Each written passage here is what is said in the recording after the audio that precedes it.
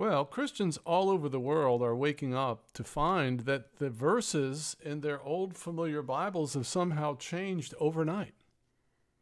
Of course, I'm talking about the Mandela effect and the supernatural Bible changes. I know it sounds impossible, but a lot of God's people are bearing witness to this very thing. And we're either right or we're delusional. This is not misremembering. But there are no church leaders stepping forward to help us out of our delusion. For 7 years, we've been begging pastors to come on our live streams, to give us meetings, talk with us on the phone. It's all to no avail. We're told, I don't have time. This does not merit my time. I've heard that a bunch of times. Or we're just told, this is a deception. You're a heretic. I've heard this a bunch of times. Well, we went to the board with this, and we've judged this as outside of orthodoxy. You think? So, how about a little good old Samaritan action? I think there's a proverb that says, see those heading for destruction? Oh, hold them back. How about a little of that? We can't get anyone to condescend to our miserable plight. I mean, if you're right, we're in a lot of trouble. And my research indicates that there are now millions of Christians making this claim, that their reality is morphing and their Bible's morphing. I mean, doesn't that merit some kind of rescue mission from God's people? Is there not one man of God with a title or letters after his name who has a visible ministry with credentials, with notoriety that will come forward and have compassion on us YouTube Christians, us pseudo-Christians? And certainly me. You've got to put a stop to me because I'm the ringleader. I'm deceiving people. I'm the charlatan. I'm in it for the money. Have compassion on us, please. Come to our live stream and answer our questions. You can download my 400-page book for free to prepare you to answer our questions. It's at wakeuporelse.com. The book is free. And then the link below will have this PowerPoint in a PDF, so you'll have all the questions and this content of this video, and then just come on our live stream and help us. So in this video, I'm going to pose 14 pivotal questions for our Christian leaders to answer regarding the supernatural Bible changes. And these questions are for all Christians to ponder and respond to, but especially the leaders of the Christian world. This is pastors, board members of churches and denominations, C-level executives in Bible publishing houses, Bible college faculty. The professors of the Bible colleges need to contact me at wakeuporelse@proton.me. Have a private conversation with me. Christian influencers and authors and the intelligentsia of the body of Christ. Here are 14 questions that we feel are rational, they're well-researched, and they're theologically based. The first is, where is it written that inspiration equals preservation? This is one of the core tenets of the doctrine of preservation, but it's a guess. It's a sentimental assumption. It's very ironic, by the way. The ones that are demanding that we base our Christianity on the sure foundation of Scripture are the same ones that are pressuring us into accepting what amounts to logic and reason to prove that the Bible is preserved. Well, if it's inspired, of course God is going to preserve it. That's a guess. Okay, so we want you to admit that inspiration does not equal preservation because it's not taught in the Scriptures. Second question, explain why your interpretation of Psalms 12 is correct and almost all commentaries and versions are wrong. Question number 3, which is an impasse. There's no possible way any thinking moral Christian could receive these 34 biblical paradoxes into your soul as the inspired Word of God. If you can, we're going to love to watch that one. So please provide a brief explanation for these 34 biblical paradoxes that I will present to you Number 4, why is Noah spelled Noe and also Noah in the same New Testament? Number 5, why did God condone the sacrifice of reptiles? And why is the same word translated differently in the same chapter? That's Leviticus 12:8 in the King James Bible. Why did God command the sacrifice of both male and female sheep in Leviticus? There's a variety of other questions in and around those two passages, which we will explore on this video. Number 7, explain how all pastors could be confused by misquotes from pop culture. Number 8, explain the catastrophic memory failure that all pastors are exhibiting. That is an undeniable empirical observation. And we demand an explanation, or what we demand is that you cease and desist from calling us heretics and delusional. Because if you don't have an explanation for these logical, rational questions, then all of your objections are set aside. Number 9, if the Bible can't change, then why has it been changing continuously since inception? Number 10, if God has changed the Bible before, why wouldn't he do it again? Number 11, do the following questions convince you that we are misremembering? And then, of course, the same line of questions regarding delusion. We're going to set aside once and for all the assumption, the argument that this can all be explained away by misremembering. I'm going to do it with about 4 questions to you, and you will absolutely admit that we're not misremembering.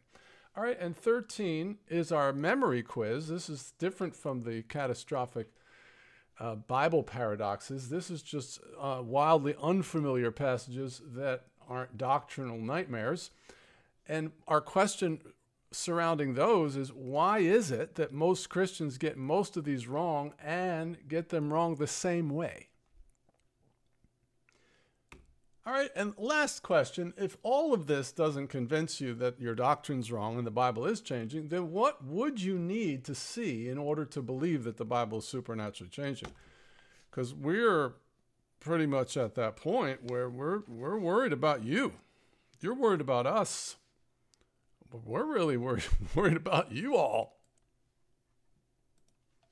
So for 7 years now, the majority of our leaders have been silent. They've been evasive, adversarial, and really just seeming to be bewitched. Many of us believe that the blindness and the unwillingness to touch this topic is more of a phenomenon than the phenomenon itself. And we do not seek to divide or bring dishonor to God or his church, but we insist that our testimonies be taken seriously. My message to those that occupy these positions of influence is that the time for ignoring this topic is now over. The reality of this event is about to spill out into the public discourse, and you are going to be forced to pick a side. And we are certainly not confused by misquotes from pop culture or something akin to the telephone game. We're not befuddled by implanted thoughts or confabulation. These are not logical fallacies that have tripped us up.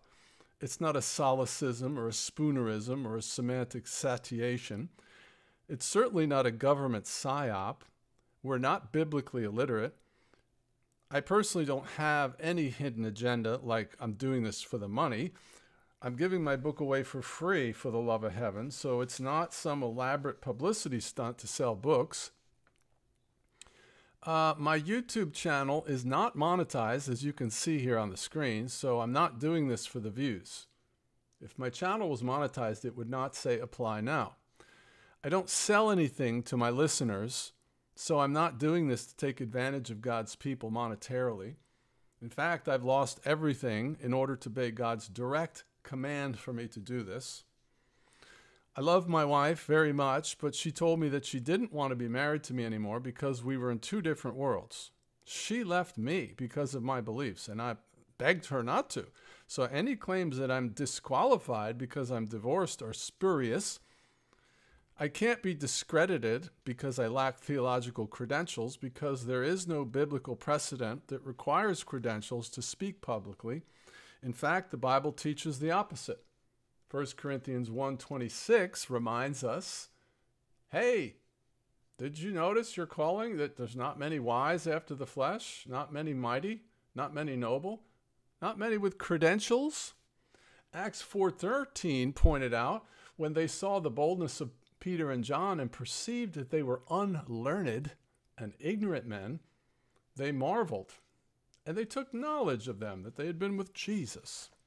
So according to these two passages, I'm eminently qualified, and I'm certainly not a wolf in sheep's clothing or a charlatan simply because you say I am. That's really a go-to accusation, it seems like, but if you're going to attempt to brand someone that's in public ministry, I would suggest that you include your evidence of such a claim, or you will be guilty of bearing false witness. I'm certainly not preaching heresy simply because I'm challenging your interpretation of the doctrine of preservation. There are large tracts of Orthodox Christendom that have held that the Bible does not clearly teach preservation of the Scriptures for over a century. Suggesting that the Bible is changeable is far from a heresy.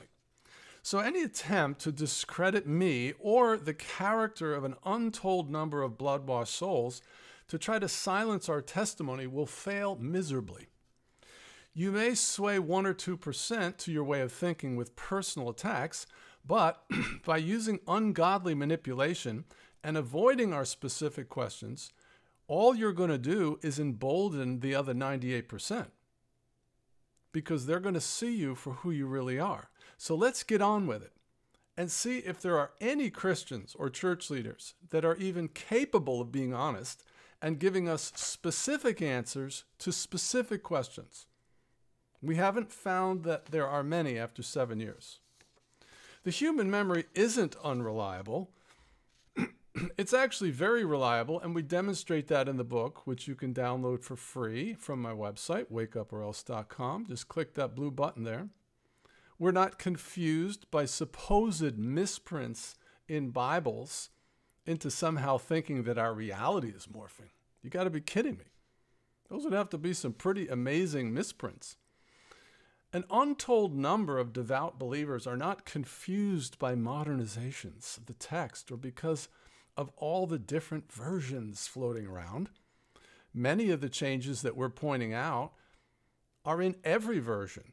So you can't be mixed up by different versions if you can't find the supposed good version that you're thinking is out there. It doesn't exist. We're not confused in any way. And my book proves that unequivocally. So read it or don't read it. But understand this, you are going to have to answer these questions eventually. And if you wait, you will probably have a mutiny on your hands if you're a church leader. Because your followers will ask you, how is it that you couldn't have known this? This is so obvious to us now that we have this book.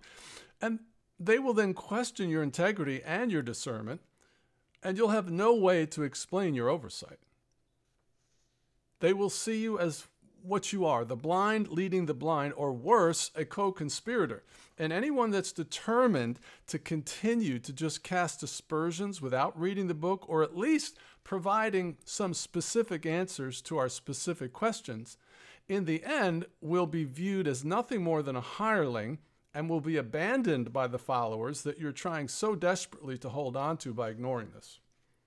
7 years of obfuscation and stonewalling by church leaders has left us no choice but to speak as plainly as I am right now. We have no hidden agenda, except a zeal for God's house and a burden for God's people. So it's God that has sent this storm into the church, dear soul, not me. I'm just being obedient by reporting on what he's already doing. This is not an attack on the scriptures. It is a reformation that cannot be stopped because the Bible is being overemphasized in the life of many believers. It is being used in a way that it was never meant to be used. And although this will be a disruptive event, only good will come from this redemptive judgment.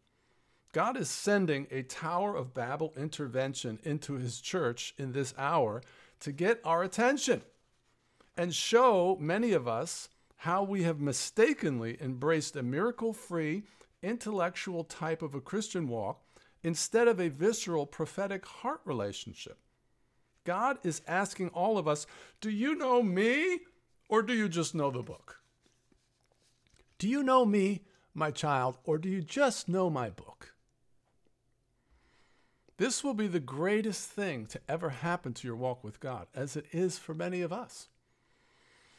All of our claims that this is happening are backed by the authority of Scripture. So please read the book before you decide that this is just foolishness to be ignored.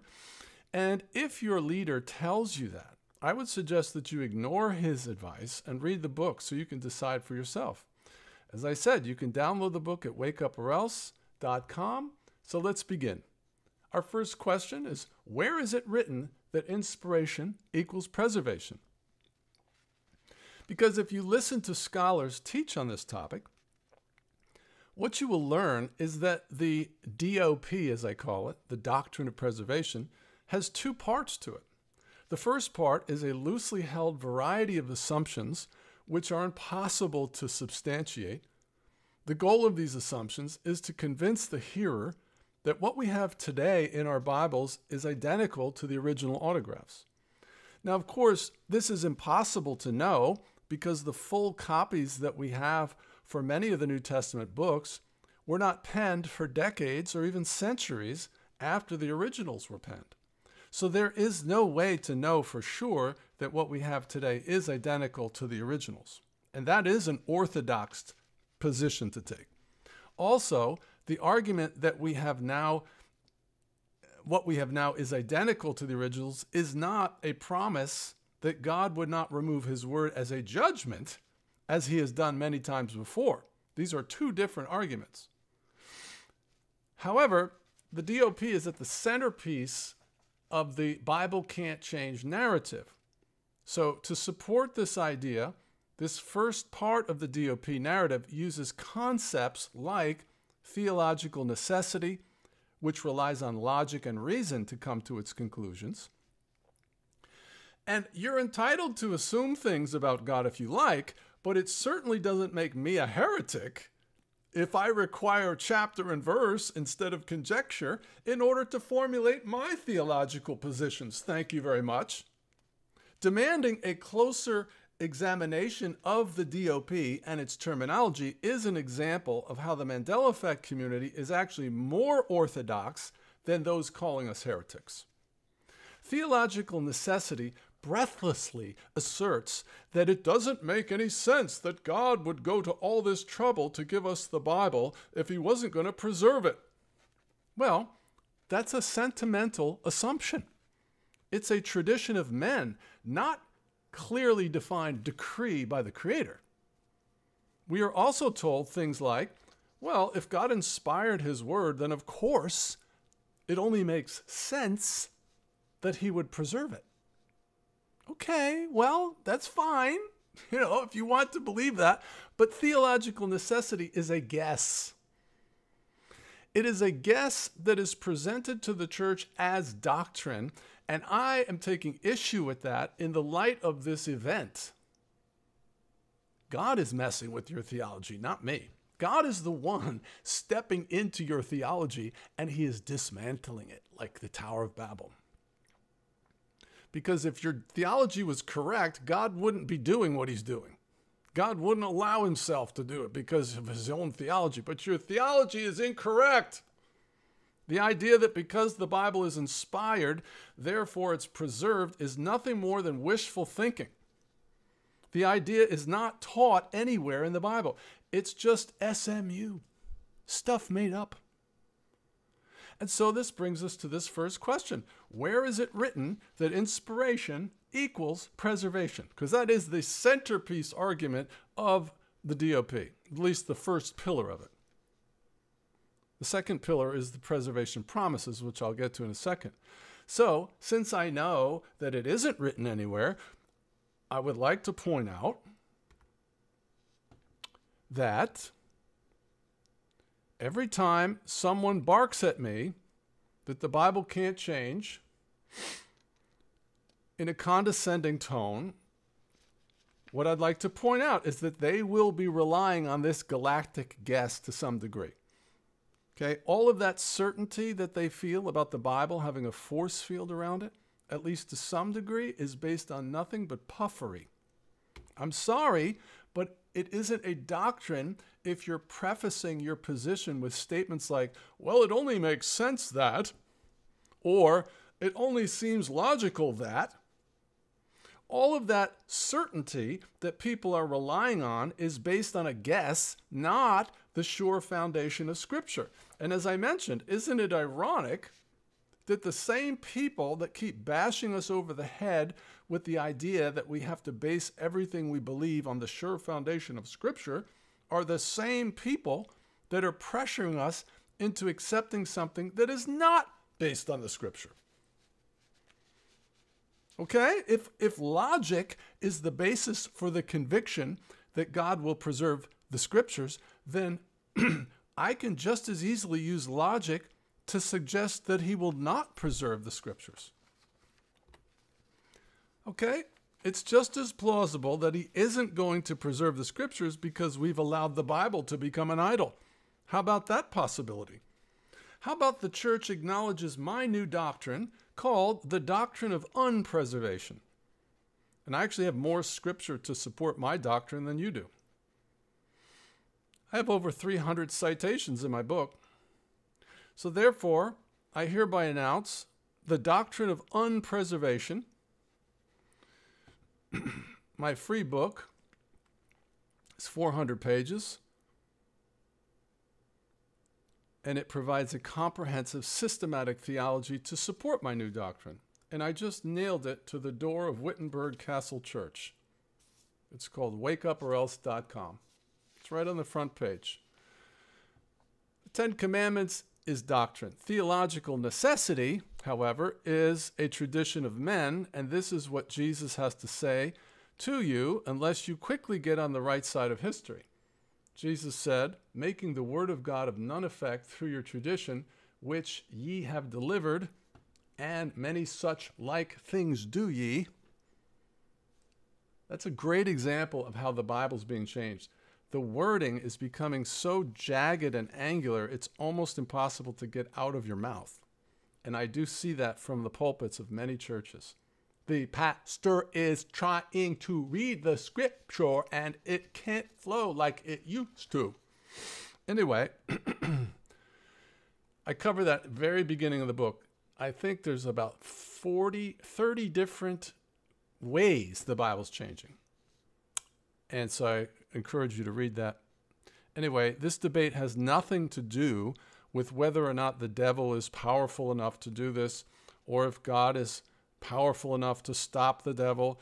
It has to do with whether or not God is going to allow it, which he most certainly is allowing it. Theological necessity is not taught in the Bible. It's just something you've been told from the front of the room in 1,000 different ways for your entire life. We've all believed it without really understanding it. I certainly didn't. I've been in the ministry for decades, and I never really looked into what the DOP was really teaching until this study. So I know I'm not different than a lot of people.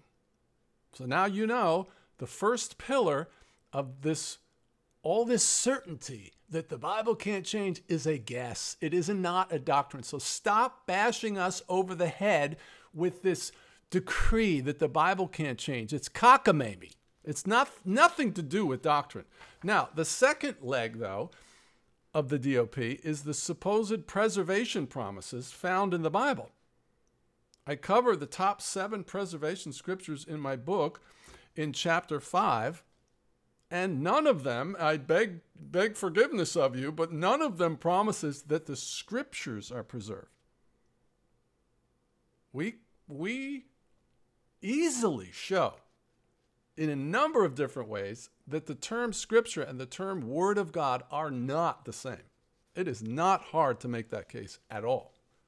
Therefore, what is being promised is the word of God will be preserved, not the terrestrial words on the pages of a terrestrial book. So once that distinction is made, none of these promises mean what they are being held out to mean. They're being mishandled. However, Psalms 12, which is the poster child, is not being mishandled. It is being taken out of context. Please.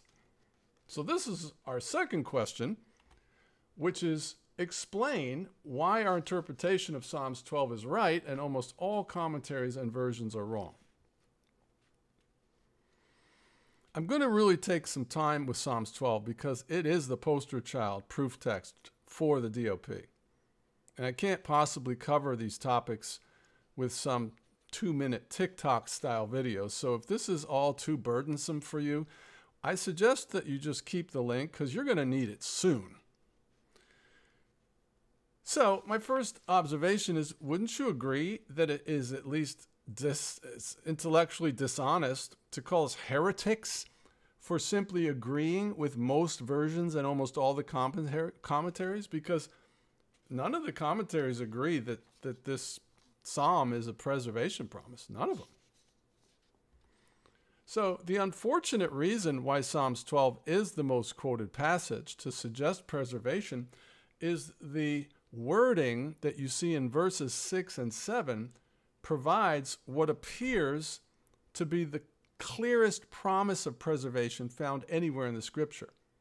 Verse 6, the words of the Lord are pure words, as silver tried in a furnace of earth, purified 7 times.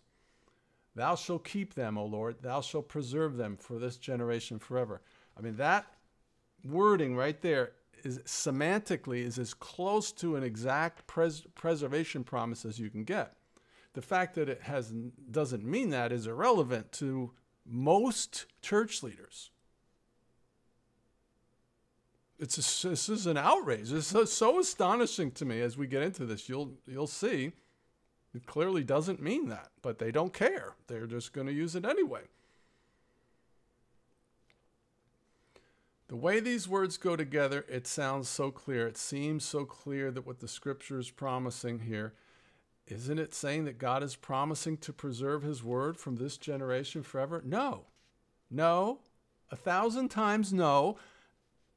And the only conclusion I can draw from what I'm seeing throughout the entire body of Christ is that many well-meaning teachers of God's word are playing fast and loose with this passage for a variety of reasons. To say that they want it to be true so that they are just going along with the status quo is to be charitable.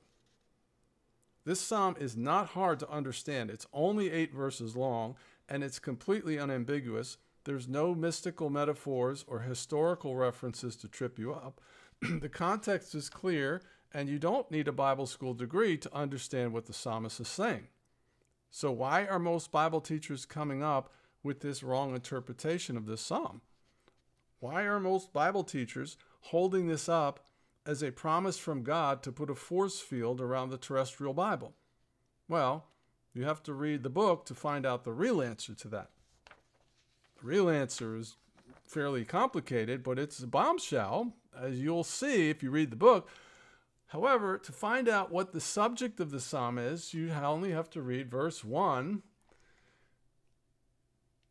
which says, "Help, Lord, for the godly man ceaseth, for the faithful fail from among the children of men." So what is being discussed here in verse 1? What is the topic of this psalm so far? Would you agree that the topic in this psalm so far is the godly man? So what leads you to believe that the subject changes between now and the end of the psalm when you have to decide what verse 7 is referring to? Verse 7 is referring to verse 1. You know it, and I know it. And if you agree with that, then there should be no confusion when you get to verse 7 and you have to decide what verse 7 is referring to. If you admit that, I'm asking you to stop holding this scripture up as a promise from God that he will never let anything happen to your Bible. If you agree with this interpretation, then you need to stop pointing to your Bible and quoting Psalms 12 as a preservation promise. Stop pointing to the Bible and saying, God promised in Psalms 12 that he would preserve his word. No, he didn't. You are promising that he will preserve his word. not him. Almost every commentary concludes that verse 7 is referring to verse 1 and verse 5, not verse 6, which we will look at here in a second. Most translations translate it that way as well. So it seems that the only people trying to suggest otherwise are DOP proponents with an agenda. People need to be more concerned with what the Bible teaches than what their denomination has told them to teach for generations. So if you wrongly conclude that verse 7, which is here, thou shalt keep them, O Lord, thou shalt preserve them. Them is what? Is it what's mentioned in verse 6? The words of the Lord are pure. Oh, God will keep the words? No. Thou shalt keep them is the godly man and what's mentioned in verse 5, as we'll see. Taken out of context, it's a doozy. It's a perfect couple of words to push this narrative. But unfortunately, most Bible teachers seem to be like a determined detective who keeps the suspect under a bare bulb interrogation until they crack and provide a confession. They know the confession isn't true, but they don't care. All they want is to be able to get the suspect to say the words they need to secure a conviction. Psalms 12 has been pummeled into submission by DOP proponents with whiteboards and an adamant tone in their voice. It's a lie of convenience, and one only has to listen to the preserved word teachers unpack Psalms 12 to understand that they are willfully ignorant, if not bold-faced lying. Psalms 12 is being pawned off on innocent truth seekers as a preservation promise, and it's an outrage. The lengths that I have seen Bible teachers go to in an effort to force Psalms 12 into the preservation category has been astonishing. This includes pastors, PhD-level theologians, Bible school professors, and the like. It is so universally mishandled that I fear that there is a conspiracy to deceive God's people. It is so obviously not a preservation promise that I have no other explanation for why so many are providing such a ridiculous interpretation. This psalm is simple. So let's just slow down and look at it verse by verse in layman's terms without resorting to the most advanced hermeneutical gymnastics in an attempt to get this poor little psalm to say something that it was never meant to say. So verse 1, help, Lord, for the godly man ceaseth, for the faithful fail from among the children of men. All right, so would you agree that the psalmist here is appealing to God for help? And he's pointing out that so few are faithful, almost to be reminding God that the godly man has earned the covenant promises of God by remaining faithful. That's what we do with God. He says, come, let us reason together. And so we go before God and we put him in remembrance of his word. That's what this psalmist is doing in verse 1. Hey, God, the faithful fail from among the children of men. We're taking it on the chin here, God, but we're the faithful ones. Remember? Remember your promise? Okay, that's verse 1. Verse 2, the psalmist switches his focus now. Let me read it first. Verse 2, they speak vanity, everyone with his neighbor, with flattering lips and with a double heart did they speak. Okay, so now he's switched the focus. It's no longer the godly man. The psalmist switches his focus to the ungodly and begins to point out the characteristics of the ungodly. This psalm is a petition to heaven for aid, and verse 2 is the psalmist's attempt to build a case with heaven by providing a contrast between the godly and the ungodly. So he starts out reminding God that the faithful are really taking it on the chin, and then he reminds God, those ungodly folks, this is what they're doing over here. Then verse 3 says, the Lord shall cut off all flattering lips and the tongue that speaketh proud things. In verse 3, the psalmist seems to switch from addressing God to proclaiming the nature of God, but he is still petitioning heaven. He is simply putting God in remembrance of his word and is reminding God that, generally speaking, God preserves people that honor him and punishes those that don't. Let me read verse 3 again. The Lord shall cut off all flattering lips, the ones that he just mentioned in verse 2, and the tongue that speaketh proud things. He's talking to God, but he's declaring God. That's how we pray. We come before God boldly to receive mercy in a time of need.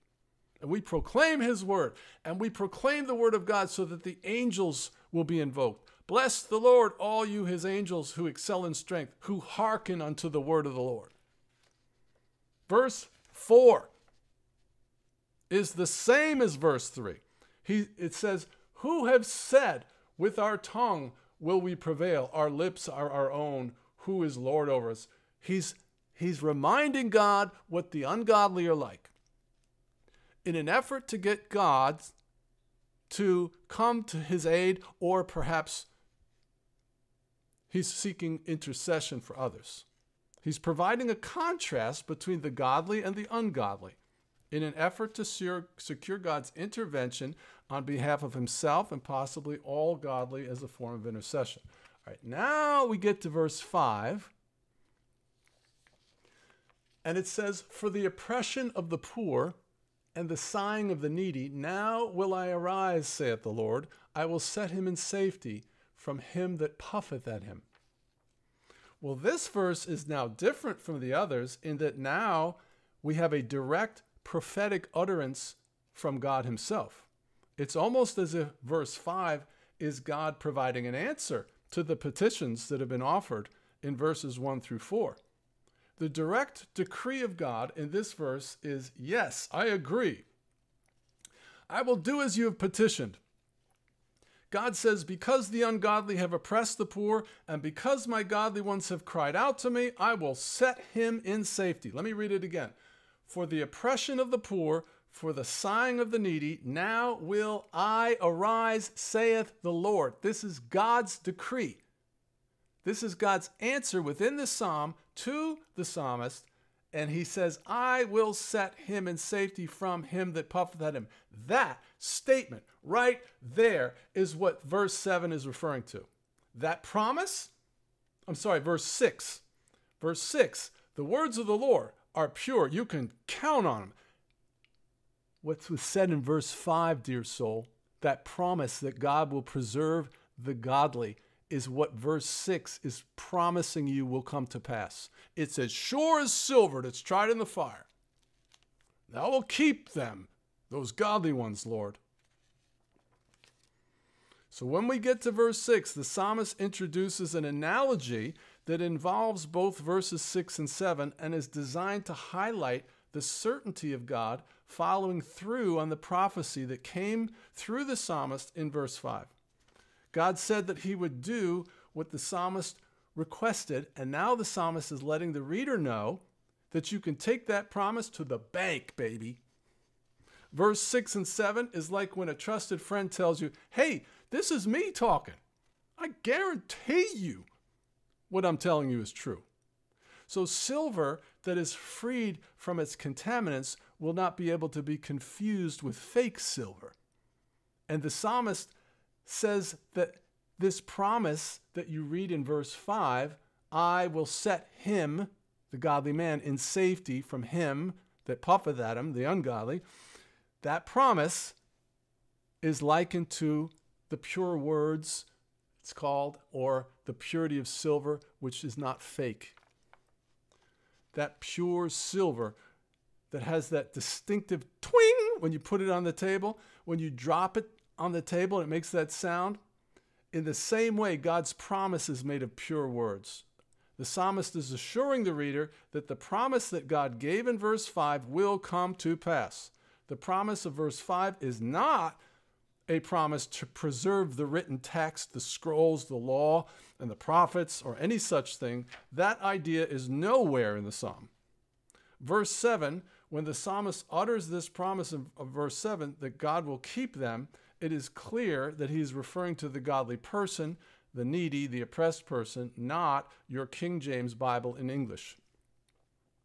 Now, I invite the most learned, credentialed theologian to ever walk upon the flat, stationary earth to show me how my interpretation of this psalm is incorrect. Show us how this is somehow being twisted by me, and this is in fact a preservation promise.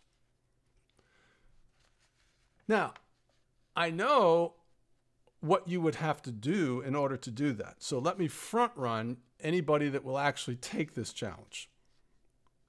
You will be forced to, because I've watched this happen. I've watched people pummel this poor little psalm into submission until both the psalm and the poor souls listening to you are forced to nod in agreement. So you will begin by disparaging me personally. Every time. By suggesting that I'm unqualified and that this type of analysis should be reserved for only elite scholars with appropriate credentials like you have. You will ask me, do you speak Hebrew like I do?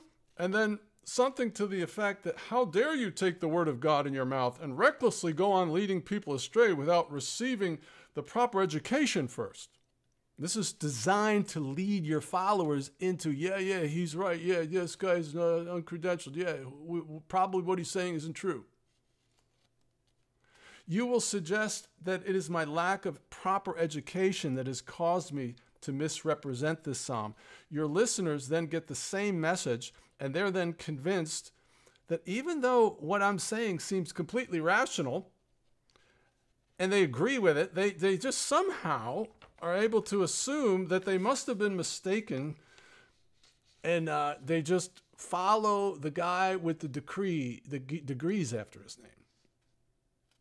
And they're convinced that because they don't have credentials themselves, that their common sense and their discernment should be set aside, and they will assume that even though my interpretation seems like the obvious truth, they will reject that based on the idea that the real interpretation is just hidden from them because the real meaning is so complicated that only the elite can see it.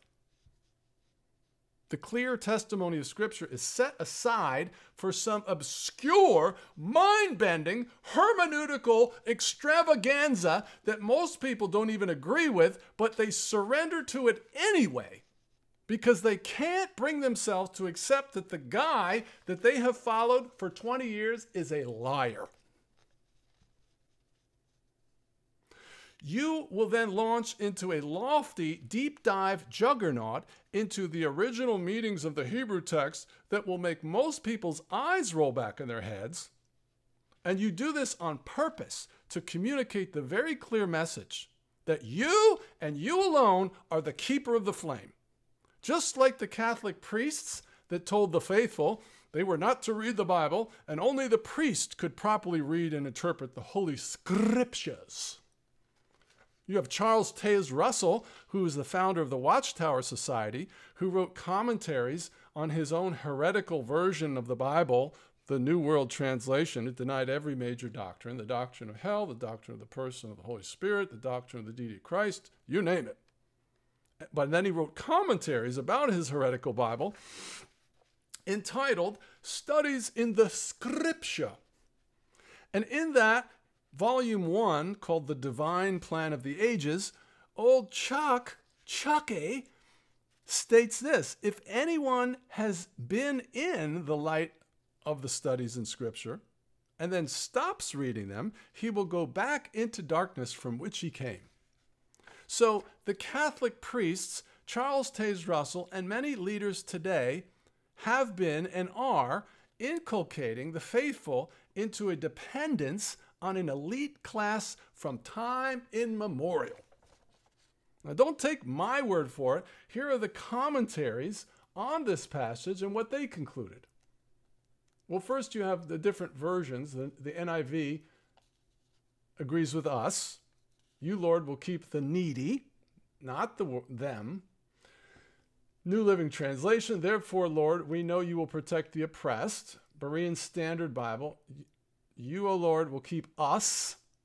Okay, but here are the commentaries. Benson commentary. Thou will preserve them. Thou will keep him, that is, thy poor and lowly servant. Benson commentary clearly takes the position that Psalms 12 is not a preservation promise For the scriptures, it is a preservation promise for the godly man. Matthew Henry agrees as well. God will secure his chosen remnant, but all God's people are put into his hands. Barnes notes on the Bible, thou shalt keep them, that is, the persons referred to in Psalms 12:5. Gill's exposition, thou shalt keep them, O Lord, not the words before mentioned as Abbott Ezra explains it, but the sense is that God will keep the poor and needy. Cambridge Bible, the first, thou, is emphatic. Them refers to the poor and needy. Pulpit commentary is the same. Okay, so a number of translations and most of the commentaries agree. And even if I concede that you are correct about Psalms 12, you would still be incorrect. Because even if verse 7 is promising that God will preserve his word, it does not tell you where he will preserve his word. So DOP proponents just assume when God is promising to preserve his word that it means he will do it on paper. But all you have to do to find out where he's actually going to preserve it is go to Malachi 3:3 and find out that he's going to preserve it in the hearts of men and women. Malachi 3:3, he will sit as a refiner and a purifier of silver. He will purify the sons of Levi and purge them as gold and silver, that they may offer to the Lord an offering in righteousness. So the silver that God will purify in Psalms 12 is the heart of men. He's going to preserve his word in the hearts of men in this post-canonized scripture church era, not the pages of the Bible. So I think it's fair to suggest that we are avoiding the heretic category if we're claiming that at least Psalms 12 does not teach the Bible can't change. Now, you may disagree with me. I found this to be very prevalent. If people disagree with your interpretation, they are then branded as heretics and deceivers. Okay, now if I got almost all the commentaries and many of the translations on my side, and you take the other side, please don't call me a heretic. Please. Psalms 12 provides zero protection from the Mandela effect. And I have a whole chapter devoted to breaking down the other main preservation promises in my book, which is chapter 5. And you'll find that none of them even come close to promising that the scriptures won't change. So all preservation promises are promising that his word will be preserved. And of course, the other leg of the doctrine of preservation is a guess. So based on that, the whole narrative that the Bible can't change just collapsed before you for the most part.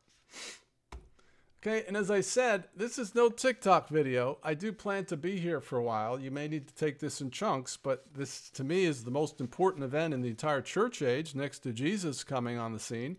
So I don't plan to jump on and jump off here. This is number 3. This is the big kahuna right here. This is gonna be where a lot of people come over. This is going to be where anybody that could be one will be one. So if you have the Holy Spirit of God on the inside of you, I don't see how you'll be able to absorb the following biblical paradoxes into your soul as the inspired Word of God. And we just want our leaders to make sense of what appears to be blasphemy, salacious innuendo, ungodly themes that are very unlike the God that many devout believers have walked with all of their lives, or most of their lives. Please don't talk down to us when you do respond to these, like we're some boobs. I have people with PhDs in theology on my side that have written books about this, with 4 theological degrees and 12 theological books. So that kind of behavior is not going to be tolerated by God much longer. This arrogant, condescending tone in responding to this is a violation of Matthew 5, not to call your brother a fool. So stow the insults, please, and show us how we're deceived. Because all the bravado and the vitriol that we have endured simply reveals a weakness in your argument. You have no answer, so you have to resort to manipulation to try to eliminate the threat with brute force. Well, guess what? God is about to unleash a little brute force of his own in the form of a massive advertising budget that is going to blast my free book into the hands of all of your followers, including your donors. And the Christians in the Mandela effect community have tried to reason with church leaders for 7 years to no avail. So now God has commissioned me to go around you, according to Matthew 18. You're all supposed to be the ones that are so exalted in your understanding. Well, let's see it. Explain why it is when I show these paradoxes to any Christian that knows their Bible, that the ones that don't have any kind of leadership role, that all of them, without exception, are visibly shaken. Well, it's like the first time that they've ever seen most of these. And they also are shocked that these passages don't seem to jive with who they know God to be. So these are not only wildly unfamiliar, they're also unlike God. However, when I show it to church leaders, I get a different response. They typically will rise up like an ornery rattlesnake and they'll show me the door. So we'd like to know why this is happening. Why is it happening to us? If this is the inspired word of God, why can't we all just sing Kumbaya? Why are you attacking us instead of leading us out of our deception? Why don't you answer our questions? Why aren't you shocked and horrified like everyone else? None of the examples that I'm about to show you can be explained by misprints. They're not caused by modernizations, and we're not confusing them with other versions. Let me tell you how you can know that is true. All of these alternate explanations, the universal ones. I also have some King James ones, but I'm going to show you, I think about 22 of them are universal. They all have one thing in common, but especially those. They're in every Bible, in every century. Okay? The universal ones are all in King James and all the versions. So they're in the 1611. They're in every revision, including the 1769 Oxford. And every King James Bible that you can get your hands on in any form, on any bookshelf, in any century, including Grandma's Gutenberg in the attic. So how can it be a modernization? In order for it to be a modernization, it has to be different than what's in the 1611, and these aren't. Everything that I'm about to show you is in the 1611 and the Bible on your coffee table. And every Bible that you could go out and find anywhere. So this idea that there's some reputable Bible, the one that you expect the words to be different in, doesn't exist. I have purposely made certain of that. And the same is true with the idea that we're confused by rogue versions. You can't find a main version that has different rendering of this passage. There's no rogue version somewhere. Besides, what I'm showing you is in your own familiar Bible. What do you think happens? Does someone switch your personal Bible when you weren't looking? I mean, come on, man. Think. What I'm about to show you is in your Bible. And the Bible that doesn't have these atrocities in them doesn't exist.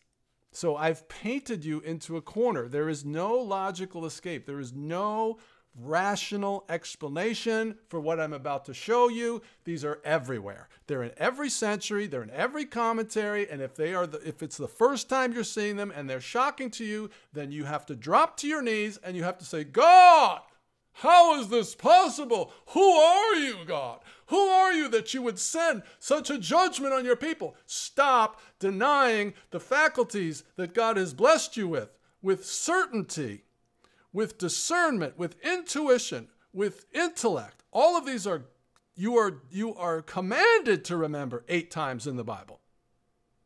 Commanded by God 8 different times to remember. God would not command you to do something that you are incapable of doing, dear soul.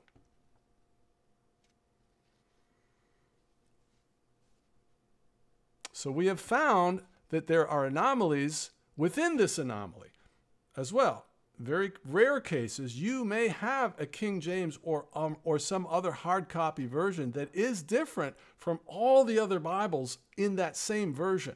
Now, we've seen that, so we give place to that. And so there may be some obscure version as well that virtually no one looks at that might be different, but these changes are pretty much everywhere. Okay, so the same is true with a misprint. In order for it to be a misprint, to explain all of this, you'd have to be able to find the version that wasn't misprinted, or you can't use that argument. It's out the window. And you can't find the version that isn't misprinted. So these aren't misprints, okay? What you're about to see is proof that the Bible is being supernaturally changed. Here we go. Okay, remember now, these biblical paradoxes that I'm going to give you are in King James and all the major translations. There's no way that it could be caused by a modernization. We're not confused by other versions because it's in every version. The other thing you have to be mindful of is if I'm reading things to you and it's the first time it's ever come to your attention, you have to calculate the probability of that. 2 Kings 18:27. But Rabshakeh said unto him, Hath my master sent me to thy master, and to thee to speak these words? Hath he not sent me to the men which sit on the wall, that they may eat their own dung and drink their own piss with you? I'd like to point out in the second sentence towards the end where it says, speak these words, there's a question mark, and then the next word is not capitalized. That is all through the King James Bible. Punctuation errors and vulgarity. And I'm telling you, after 40 years, if I knew there was any passage that talked about drinking your own piss, now that is in the 1611, dear soul. Drinking your own piss and eating your own dung is in your 1611 and your 1769. It's in your Bible. It's in every Bible. There is no version of any Bible that doesn't say this. You might find some very, very, very obscure versions. We've also seen anomalies within the anomaly where you can have the exact same King James version, two different Bibles, and they aren't the same. So this is very, very difficult to navigate. All right, so next one, Luke 19:27. But those mine enemies which would not that I should reign over them, bring hither and slay them before me. That's Jesus. I know, you want to suggest, well, this is a parable. Well, I'm asking you to have integrity here. Did you know that was in your Bible? Because my experience being a content creator is everywhere I go, when I say that scripture, everyone's shocked. They say, what do you mean? What Bible version are you? That's not in my Bible. I just did an interview and the video got 17,000 views, and I think about 95% were shocked by that. Everybody was like, this is unbelievable. So how could that be happening if what we're saying doesn't have some validity? Isaiah engaging in fornication with a prophetess. Isaiah 8:3. Then I made love to the prophetess, and she conceived and gave birth to a son. And the Lord said to me, name him Mahar. I can't even say this. Mahar Shalhashbaz. Whatever. No. Okay, because later Isaiah is rebuking adulterers, and the Bible, some people have tried to suggest that this was his wife, but the Bible doesn't teach that. And try it for yourself. Go ask some pastors. Hey, pastor, in your memory, did Isaiah ever knock up a prophetess? Well, no, John, I don't believe I remember that. Let's go on from here. He knocked up the prophetess. I'm sorry. Exodus 12:23 is a huge biblical paradox, and it's wildly unfamiliar. I went to church last Sunday, and the Baptist pastor said it out of his mouth from the pulpit, from memory.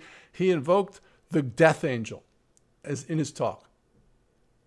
The death angel does not appear anywhere in your King James Bible or any Bible in any century. That's Exodus 20:23. Jesus spitting in people's faces is Mark 8:23. Leviticus 4:32, you have God giving direction to sacrifice female sheep, and in the same book, he gives direction to sacrifice male sheep. I think that's in Leviticus 1 and also Exodus. So you have to sort that out. 2 Corinthians 11:8, Paul is robbing churches. Isaiah 60:16, you have people sucking the breasts of kings. Now, I understand that you can back out of this. There's always a backstory. There's always a commentary. And what it's really saying is that the royalty will uphold you. Okay, but that's not what the words say. So the translators are either incompetent perverts or the Bible's changing. Because at a certain point, if you hold that the Bible is perfect and flawless and inspired and received and delivered and authorized, but I keep throwing these up in your face and you're forced to take a fallback position, well, it's a bad translation, or it doesn't really mean that, well, then you can't have it both ways. It can't be perfect and flawless and then allow me to get you to say 36 times that it's a bad translation. You see the problem that you have? All right, Zechariah 5:9, female angels. Doesn't say they're angels, but it's women with wings. I'm here to tell you, if that was in my Bible, how did I go 40 years and never know there was women with wings lifting up the ephah? All right, Psalms 137. I know this is, you could try to claim this is imprecatory prayer, whatever. They're smashing babies against the rocks, makes you happy. That's Psalms 137, verse 9. Luke 18:15, Jesus is touching babies. Ezekiel 23:20, there she lusted after her lovers, whose genitals were like those of donkeys and whose emissions was like that of horses. See, what I've found is very common is people will come back to me with one example, and they will either say, I remember this was in my Bible, and that's their final position. Like one memory that they have discounts 34 biblical paradoxes and another 30 unfamiliar verses that millions of Christians are freaking out about. So this idea that you can land on one thing and then just delete the entire topic is preposterous. Okay, and we want an explanation for why you have patriarchs like was this Jacob? He's practicing divination. Leviticus 19:26 says, you shall not eat anything with its blood. You shall not practice divination or soothsaying. Genesis 30:27. But Laban said to him, if I have found favor with you, stay. I have learned by divination that the Lord has blessed me because of you. False teachers are to be tolerated, according to 2 Corinthians 11:4. Again, I'm not going to read them all. You'll have to check them out for yourself. And then Mark 14:51, you've got people streaking in the New Testament. This young man laid hold of him and he left the linen cloth and fled from them naked. And then John 21:7, you've got Peter running around naked as well. Okay, now those are in basically every Bible, every translation. So it's not a modernization. And it's not a translation confusion. You can just get that out of your head. Those are not options. I have closed that door for you. So now you have to say, well, if it's not those two things, and any of those blew your hair back, you're going to have to figure out how those escaped you your entire Christian life.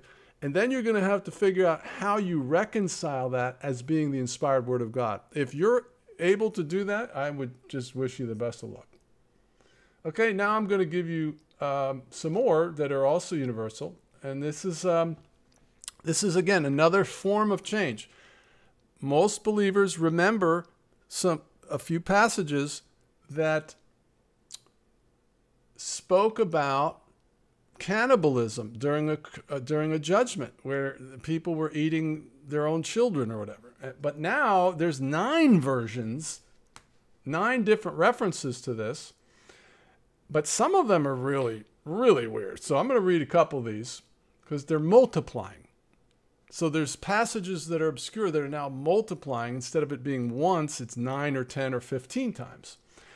And 2 Kings 6:28 really jumped out at me. Give up your son so we may eat him today, and tomorrow we'll eat my son. So we cooked my son and ate him. The next day I said to her, give up your son, so we may eat him. But she had hidden him. There's a lot of people eating each other in the Bible now. Jeremiah 19:9, I will make them eat the flesh of their sons and daughters, and they will eat one another's flesh, because their enemies will press the siege so hard. Ezekiel 5:10, therefore in your midst fathers will eat their children, and children will eat their fathers. I don't even know how you do that, because if the father ate the children, how is the children turning around and eating their father? He just got eaten. I'm sorry, but this is outrageous. Micah 3:2, you who hate good and love evil, who tear the skin from my people and the flesh from their bones, who eat my people's flesh and strip off their skin and break their bones in pieces, who chop them up like meat for the pan. This is not familiar to a lot of Christians, and it's really creepy. I don't say there's obscure things and there's horrible things and there's all kinds of things in the Bible, but this is different. Isaiah 9:19, on thy right they will devour, but still be hungry. On the left they will eat, but not be satisfied. So you got to understand the elite are all up and down on some, they're pedivores, right? So all of these themes, LBGT theme, you've got 16 references to men kissing each other now in the New Testament and Old Testament. Now I remember 1 Timothy, whatever, people fell on their neck and kissed him, but I definitely don't remember 15 or 16 references to people kissing one another. Genesis 29, and it came to pass, then Laban heard the tidings of Jacob and his sister's son, and he ran to meet him and embraced him and kissed him. Esau ran to meet him and fell on his neck and kissed him. Genesis 27:26, and his father Isaac said unto him, come near and kiss me. Genesis 45, moreover, he kissed all his brethren. Genesis 48:10, and he kissed them. Exodus 4, and the Lord said to Aaron, go into the wilderness to meet Moses. And he went and met him in the mountain of God and kissed him. Moses and Aaron are kissing. Samuel's kissing. David's kissing. Everybody's kissing. Okay, so we're just going to move on from the kissing. I think you get my point. You have to read the book. There's a mountain of these types of evidences. And you've got these kind of weird things in Acts 28:15. And from thence, when the brethren heard of us, they came to meet us as far as Appii Forum and the 3 taverns. Sounds like Paul was stopping to tilt a few on the way to Nazareth or whatever. All right, now here's some biblical paradoxes. Those are all universal. These are only found in the King James. So they're a little more shocking. Some of these, of course, sacrificing turtles, Leviticus 12:8. Nursing fathers. This is another LBGT theme. Isaiah 49:23. This one I'm going to land on for a second. Hebrews 6:1 in the KJV. Therefore, leaving the principles of the doctrine of Christ, let us go on to perfection, not laying again the foundation of repentance. The context and the message of Hebrews 6 is very clear. Let's move on from the basics, and we're going to go on to maturity and the more advanced things. We're leaving the elementary principles of the doctrine of Christ. Well, the Mandela effect, supernatural Bible changes, it's come in and it's removed the word elementary out of your text. So now what you have is a passage that tells you to ignore Jesus from here on in. This is what it says. Therefore, leaving the principles of the doctrine of Christ. Selah. If I'm a bad actor, I could take this and run with it. Therefore, leaving the principles of the doctrine of Christ, let us go on to perfection. Yes, like to Satanism and to a one-world religion. Let's leave Jesus in the dust and move on to the one-world religion. All right, Luke 17:34, you've got 2 men in a bed and 2 women grinding. Grinding is a euphemism for sex in Job 31:10. And I've watched 2 pastors now in the pulpit come across this and were visibly shaken, which to me meant that it was the first time it ever came to their attention, and they felt compelled to provide a disclaimer to their followers because the innuendo here is so strong that they felt compelled to say, now, let me tell you what this is not meaning. Just because there's two men in a bed, there's nothing to see here. Okay. Isaiah 45:14 in your King James Bible tells you that there is no God. Oh yeah, look it up. Revelation 1:13 has Jesus pictured with female breasts, which is a Baphomet imagery. The word paps is the word mastos, which is female breasts.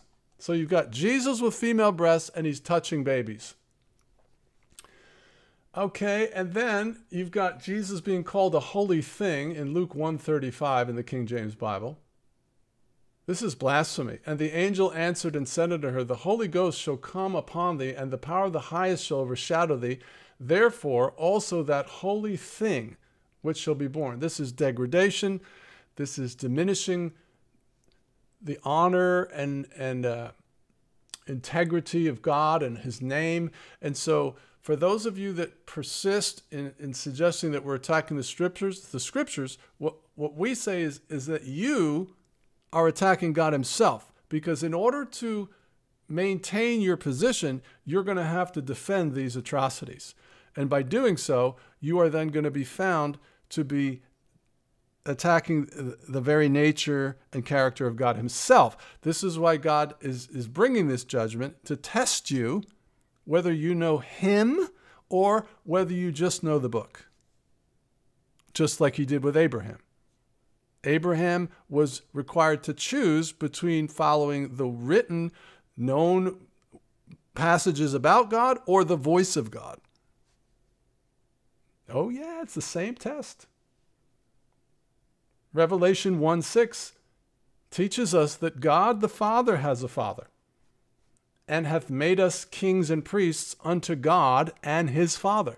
You can try to suggest that it's just worded properly. It's a bad translation, but taken together, in the aggregate, you can no longer wiggle off the hook like that. What it should say is that it is God and Father. I'm sorry, it should be his God and Father, not God and his Father. It's a semantics. It's a word switch. It's a subtle deception. But taken together in the aggregate, it's very clear, because now you have cross-dressing is forbidden in Deuteronomy 22:5, but in Exodus 28:40, you've got dress-up time with Aaron and the kiddies. And for Aaron's sons, thou shalt make coats, and thou shalt make for them girdles and bonnets. Shalt thou make for them. See, I don't care what your underlying, Hebrew or Greek says. I don't care, because we don't read that. We read the English words. And at some point, the English words have to be so overtly distorted that you will have to jump ship. So the example that I give is if you woke up tomorrow and your King James Bible and every Bible said, God so loved the world, he sent his only begotten daughter. Okay, so you would have such a cognitive dissonance broken over you, because you would know for sure that there's no way Jesus is a woman, right? So that level of overtness is not being used. So this is purposely coming in under the level of consciousness of most believers, but not once this book gets in your hands and in the hands of your donors. This book is going to be funded by people with wealth, with extreme wealth. And the book is going to get into the hands of your people, whether you like it or not. And they don't have an agenda like you do. And when they see the evidences, their jaw's going to be on the ground, and they're going to be coming to you with the same 14 questions that I'm going to pose to you in this video. And you can ignore me, but you won't ignore them, dear soul. Revelation 15:6, you got the angels wearing girdles and bonnets and lace. Exodus 28:37, thou shalt put it on a blue lace. Aprons, Genesis 3:7. It's just unbelievable. Proverbs 26:10, God rewards fools and transgressors. Acts 12:4, Easter is celebrated. And Isaiah 3:17, the Lord is discovering the secret parts of women. All right, so I'm going to go on to the next question. Those were, I'm sorry about that juggernaut of filth. That's what's in your Bibles, and you're going to have to deal with your doctrine being wrong because it's wrong. All right, well, the next question that we have is regarding very strange evil twins that are showing up in our Bibles that we've never noticed before. And I can do this everywhere I go. Any church environment, any Christian, any church leader. Hey, have you ever noticed these names? No. And specifically, we're going to look at one of them, which has a number of additional anomalies around it, which is why is Noah spelled Noe and also Noah in the same New Testament? So you may have a memory of Noah being spelled Noe 20 years ago, but that does not prove that this is not a Mandela effect, because I have the majority of people not remembering it. And that goes to different reasons why there could be false memories, but it's primarily because this anomaly has anomalies within it. We can both be right. You may have what we call a time tributary or a reality bubble where that reality is true for you on this one thing. So just have an open mind, because as I go out, I can show people Noah is now called Noe in Matthew 24:37. Jeremiah is called Jeremy in Matthew 2:17. Asher is called Asser. Hosea is called Osi in Romans 9:25. Naphtali is Nephthalim. John the Baptist is John Baptist, Matthew 14:8. Elijah is referred to as Elias in Matthew 17:3. John is Joses. Isaiah is Esaias in Matthew 3:3. Timothy is Timotheus. Manasseh is referred as Manasses in Matthew 1:10. Ephraim is Joseph. Zebulun is Zebulon. And my favorite, Boaz, is referred to as Booze in Matthew 1:5. Now, the number one explanation for this mind-bending anomaly is that the reason it's translated like this, John, is it's a transliteration, which basically means they couldn't translate it verbatim, so they get a phonetic spelling of it. Okay, well, first of all, no, I don't care what your analogy is. It's like if I went into the living room and the living room was painted brown for 10 years and now it's blue, and I go into my spouse and I say, honey, you didn't tell me you're going to paint the living room, and it's blue now. And she says, no, it's always been blue. It's always been blue for 10 years. I say, what are you talking about? It's always been brown. And this is her response. Well, honey, they've been painting living rooms blue over in Europe for 10 years, and that's the way it is. The underlying reason of providing some commentary is irrelevant. Our memory is the evidence. Memory or testimonial evidence is admissible in court. The memory of human beings is admissible as evidence, which means it's true and valid. So the fact that I can go out into any environment and have most Christians shocked that these words, first time they've ever come to their attention, is evidence. Okay, however, as we drill down, what we find is that there are corroborating evidence to support our vivid memories. And the first one is Matthew 24:37, where we see Noah spelled Noe. So it says, but as the days of Noe were, so shall also the coming of the Son of Man be. However, let me just say that Strong's 3575, and the transliteration is Noe. But when you go to 1 Peter 3:20, you have, which sometime were disobedient when once the long suffering of God waited in the days of Noah. Now, this word that's translated Noah is also G3575, and the transliteration is also Noe. So my question is, why is Noah spelled Noe and also Noah in the same New Testament? Now, both passages are translated from the same Greek word. Both passages have the same transliteration. Both passages appear in the same version and the same New Testament, and then those are corroborating evidence that most Christians don't remember this ever being in their Bibles this way. And if you were completely honest, neither do you. So if it's the same word in the original language, which it is, and the Blue Letter Bible says the transliteration is exactly the same for both words, which it does, then why would the translators translate it Noe in the Gospels and Noah in the epistles? The answer is that they wouldn't. It's been supernaturally changed. Now, I did consult with a renowned Bible scholar, and he said that the two words, which are translated differently into English, are derived from the same Greek word and the same dictionary. They both have the same transliteration, so there's no rational explanation why it would be transliterated differently in the same New Testament and the same version.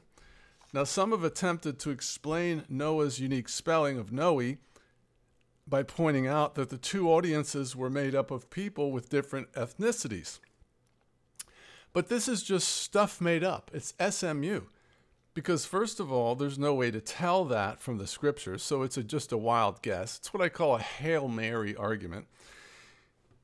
And, you know, anyone's best guess is that Matthew 24 is probably addressed to a predominantly Jewish audience, whereas 1 Peter 3:20 is probably addressed to early Christians, a mix of Jews and Gentiles in Asia Minor.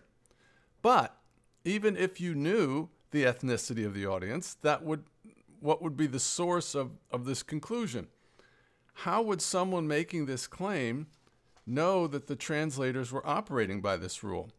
The King James translators had 15 rules that they operated by, and none of them gives them an instruction to consider the ethnicity of the audience when choosing how to translate it into English.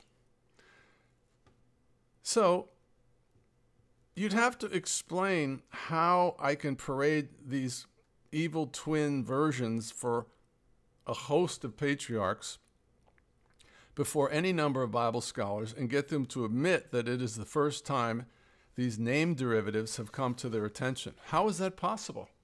And why are we seeing this word translated two different ways in the same version? Please help us understand how this can happen.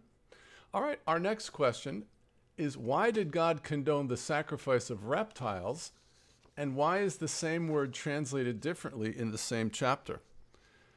This, of course, is what I'm referring to as Leviticus 12:8 in the King James Bible.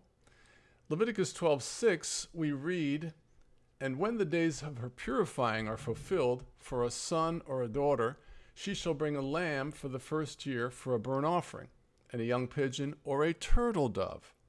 Now that word turtle dove is Strong's H8449.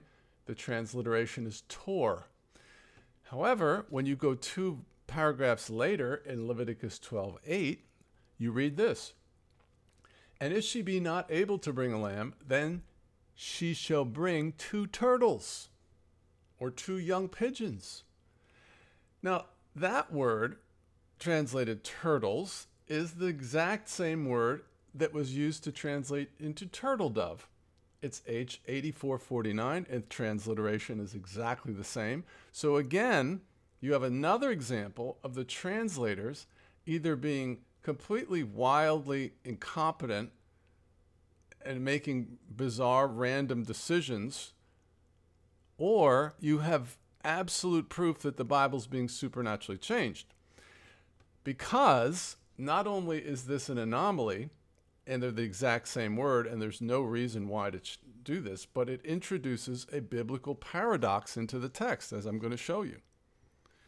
So our questions here are: explain why the translators would translate the same word with the same transliteration 2 different ways in the same chapter, only 2 paragraphs apart. And ask yourself this: is this the first time that you've ever come to your attention that the Bible is saying that God's people can sacrifice turtles or reptiles to God? Has that never come across your radar? Because that seems very unlikely. Now, if you're going to try to suggest that this little translation anomaly can be explained because these two words were used interchangeably in the King James vernacular, then I would ask you to explain how you come to that conclusion. That isn't true because you say it is. What rule book or reference material are you getting that from? How are you rightly dividing the word to come to that conclusion? See, because words mean things. A seer and a prophet are interchangeable because they mean virtually the same thing. The New Testament and the New Covenant are interchangeable, but turtle and turtle dove are not. One is a reptile and one is a bird. And if you go to the Gesenius Hebrew Chaldee Lexicon, which is a dictionary, what you will find is there is no etymology in the dictionary to indicate that this word has anything to do with turtles. So the presumption that these words were interchangeable is made up. It's SMU. What you would need for the Bible to be true would be something like what you see on the screen. You'd need a half dove, half turtle.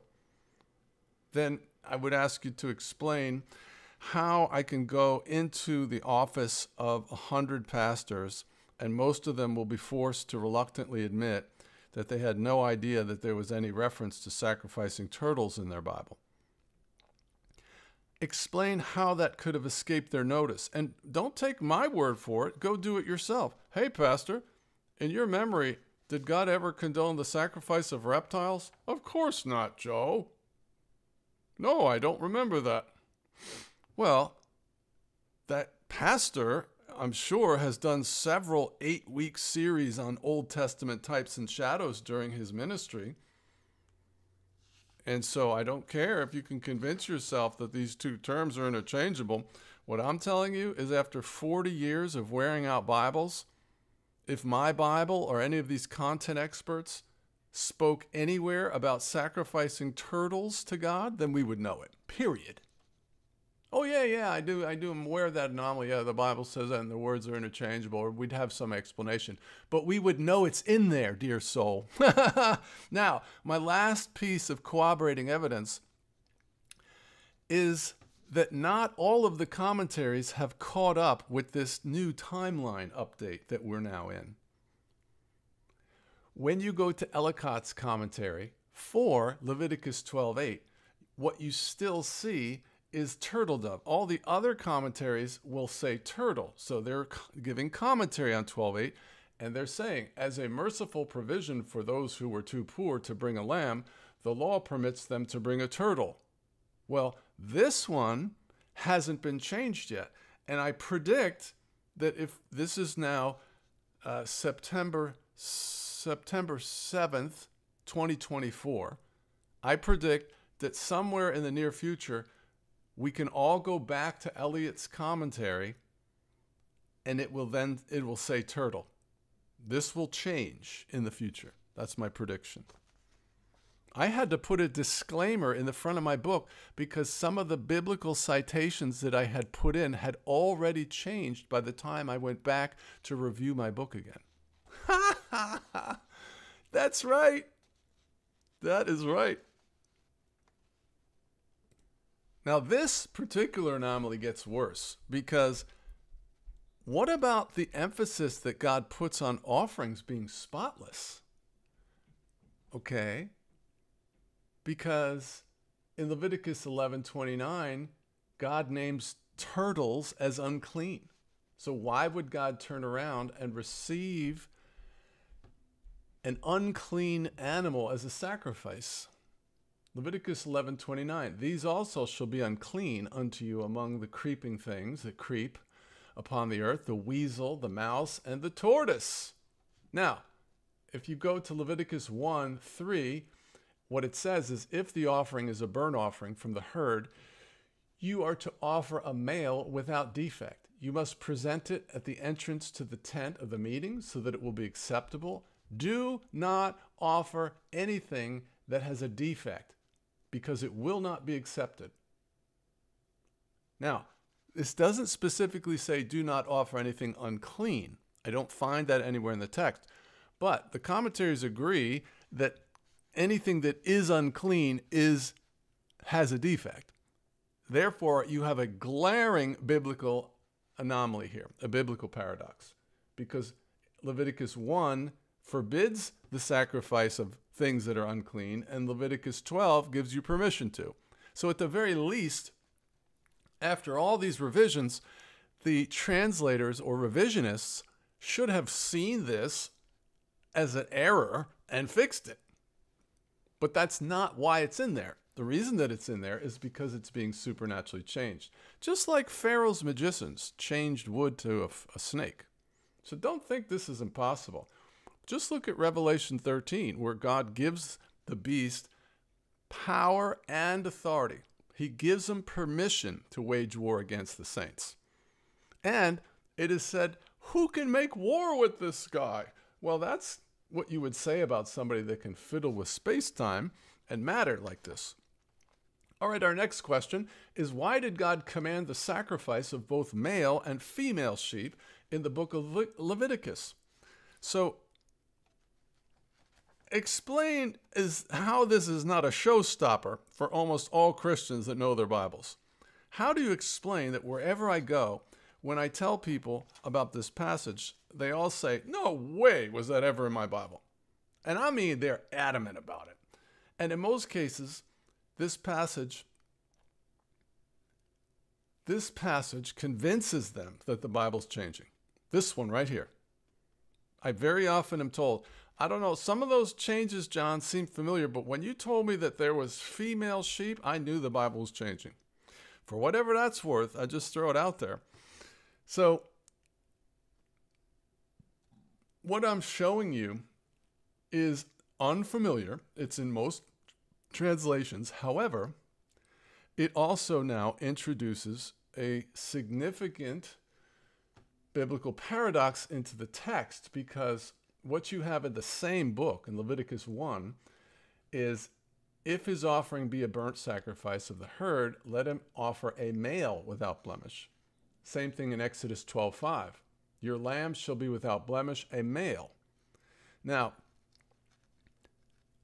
if you look at the commentaries, this would be probably the number one way to try to explain this Bible change away, is that there is a succession of severity of sins and corresponding offerings. So the more severe a sin is, the more pure the offering is. And then you have allocation for people who don't have a lot of money. And there's all these reasons why you might have God telling you, I want a male sacrifice. Actually, no, I want a female sacrifice.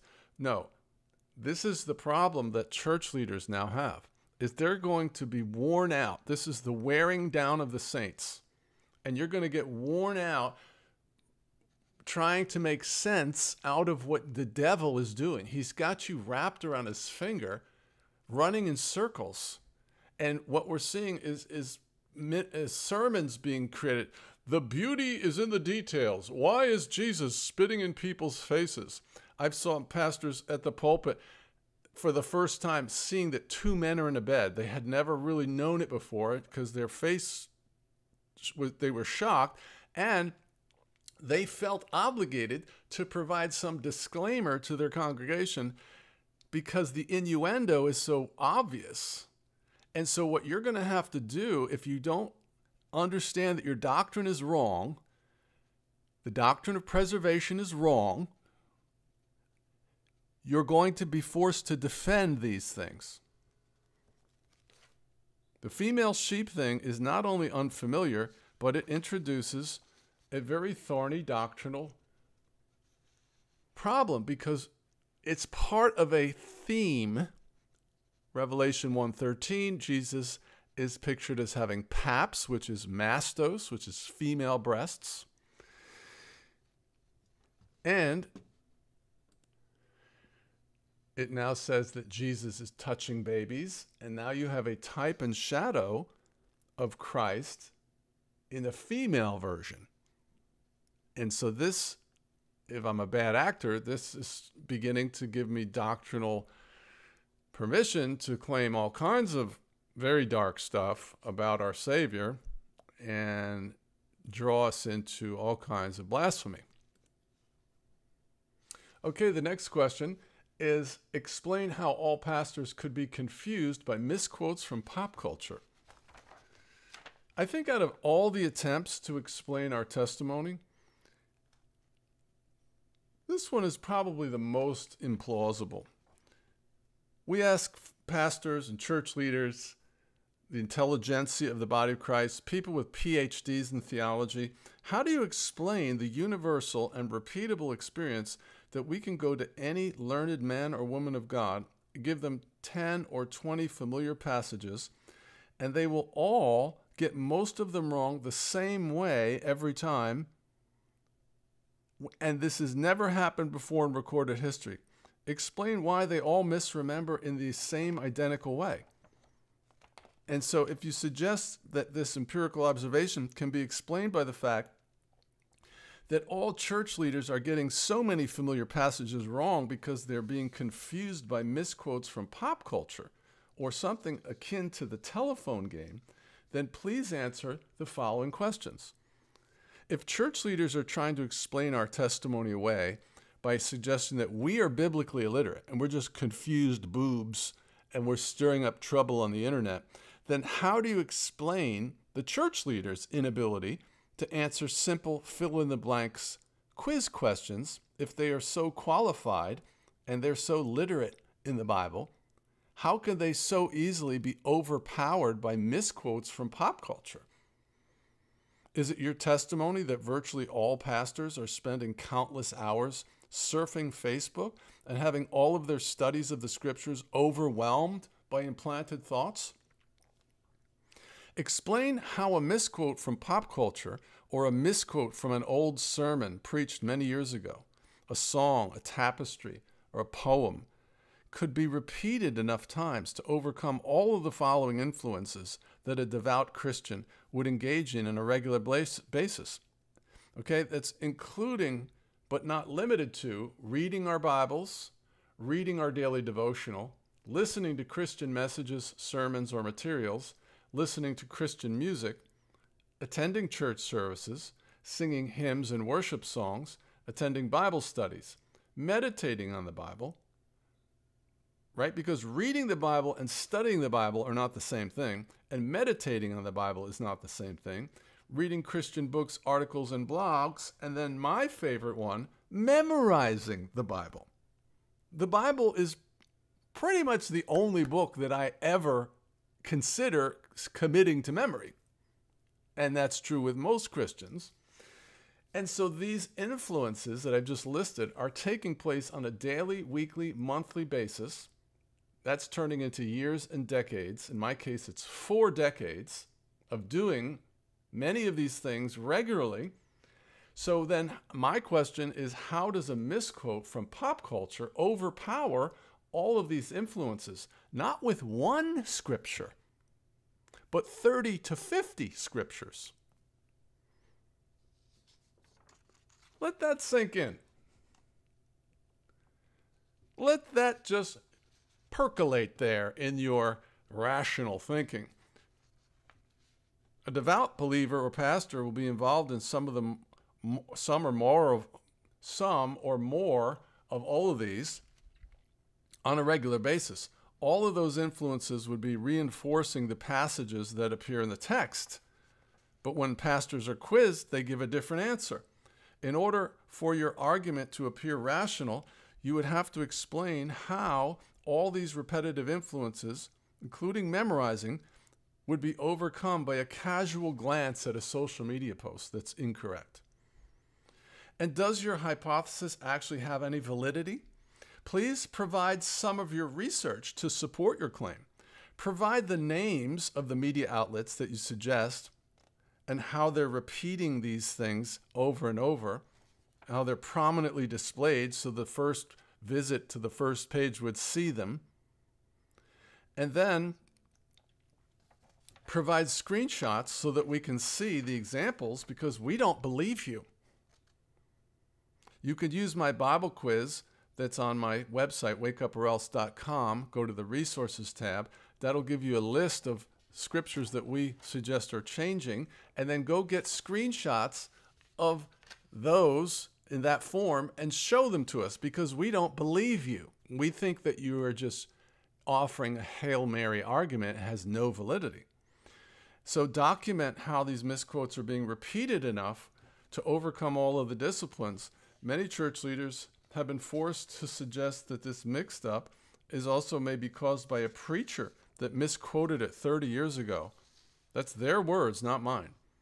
Well, if that's true, in order for that exposure to be able to be overcome by all of this studying and activity, there would have to be some conspiratorial group that was funding a huge ad budget for the last 3 to 4 decades to push those misquotes out on not just one, but 30 to 50 passages every year for the past 40 years.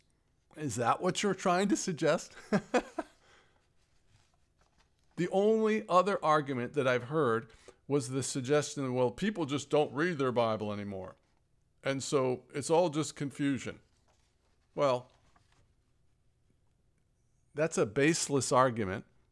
It's bearing false witness, and it's not true. You have no evidence of that.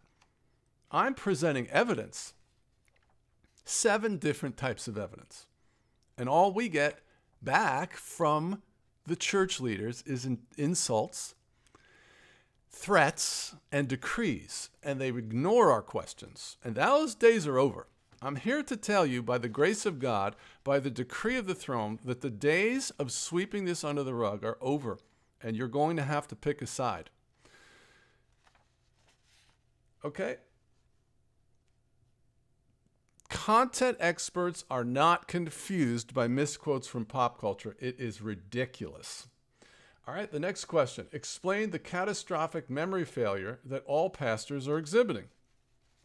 Now, this one, I'm going to provide evidence that this is true, and this one will be the most compelling argument of all arguments. Okay, because essentially, I have the math on the probabilities now. If I provide you with 10 different people that are given 10 fill-in-the-blanks questions, and they all get them wrong the same way, that is statistically impossible according to ChatGPT and people that have corroborated Chat's assumptions. Okay, the chances of that happening is 10 with 200 zeros after it, because people misremember differently. So if 10 people are given 10 simple Bible quiz questions and they get all 10 of them wrong and they misremember them the same way, that would be absolute unequivocal proof that some outward force or something unexplainable is causing that. It can't be misremembering, random misremembering. It's statistically impossible. Okay, so here, however, because I don't have that in this video, I'm going to give you a simple observation which does the same thing.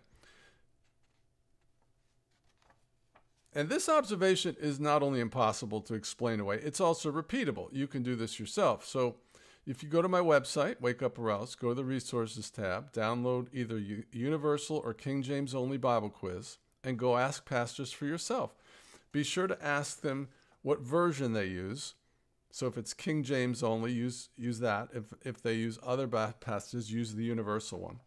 Now, I just did this yesterday, and I'm going back to the street today, and I had a gentleman and his wife, and I asked them 10 fill-in-the-blanks questions that they had to offer from their long-term memory. It wasn't an alternate choice or a yes or no question. They had to come up with the answer out of their mouth. And they got 10 out of 10 incorrect. It was 0 for 10. Once I do that with 10 people on video, I will have unequivocal proof as far as I can see. Now, this one goes like this.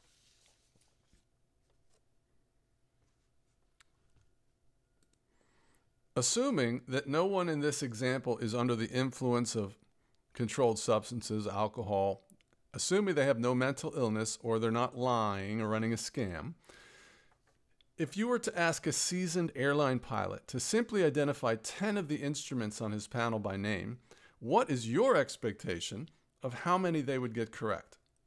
Now, of course, most people would say, well, they'd get 10 out of 10. I would hope so, because they're flying the plane, right? Now, apply the same question to a seasoned doctor. Ask the doctor 10 simple anatomy questions that a first-year medical student would be able to get correct. What is your expectation of the doctor being able to answer 10 simple anatomy questions? Every time I've done this, so far, everybody would say, well, they'd get 10 out of 10. Now, I want you to think if you approached a KJV-only pastor with KJV-only questions. So in this example, he's not drunk, he doesn't have mental illness, he's not confused by other versions because he doesn't read other versions, and you're only asking him changes from the King James Bible.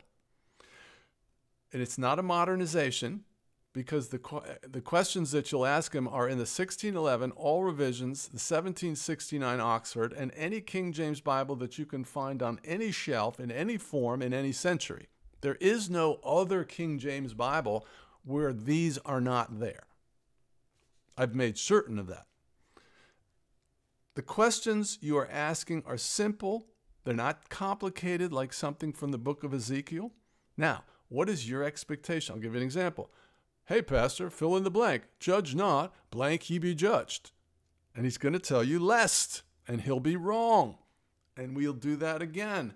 We'll say, hey, pastor, in Job, what did Job say when God was running him through the ringer? The Lord blanks, and the Lord blanks away. Well, the Lord giveth, and the Lord taketh away. Wrong. So far, you're 0 for 2. And you go boom, boom, boom, boom, boom, and you get 10 wrong. Hey, pastor, who went into Egypt and killed the firstborn? Oh, the death angel. Wrong. Hey, pastor, who wrestled with Jacob all night? Oh, the angel. Wrong. Wrong, wrong, wrong, wrong, wrong. 0 for 10. And all of his answers are coming out of his memory. I'm not feeding him anything. What's your expectation that he would get 10 right? It's the same as the pilot, but he gets 10 wrong. How is that possible? The way that you can understand the impossibility is imagine if the pilot got 10 wrong. Imagine if suddenly, for the first time in his 30-year career, he gives you a different name for each of the instruments. And it's not just him, it's every pilot.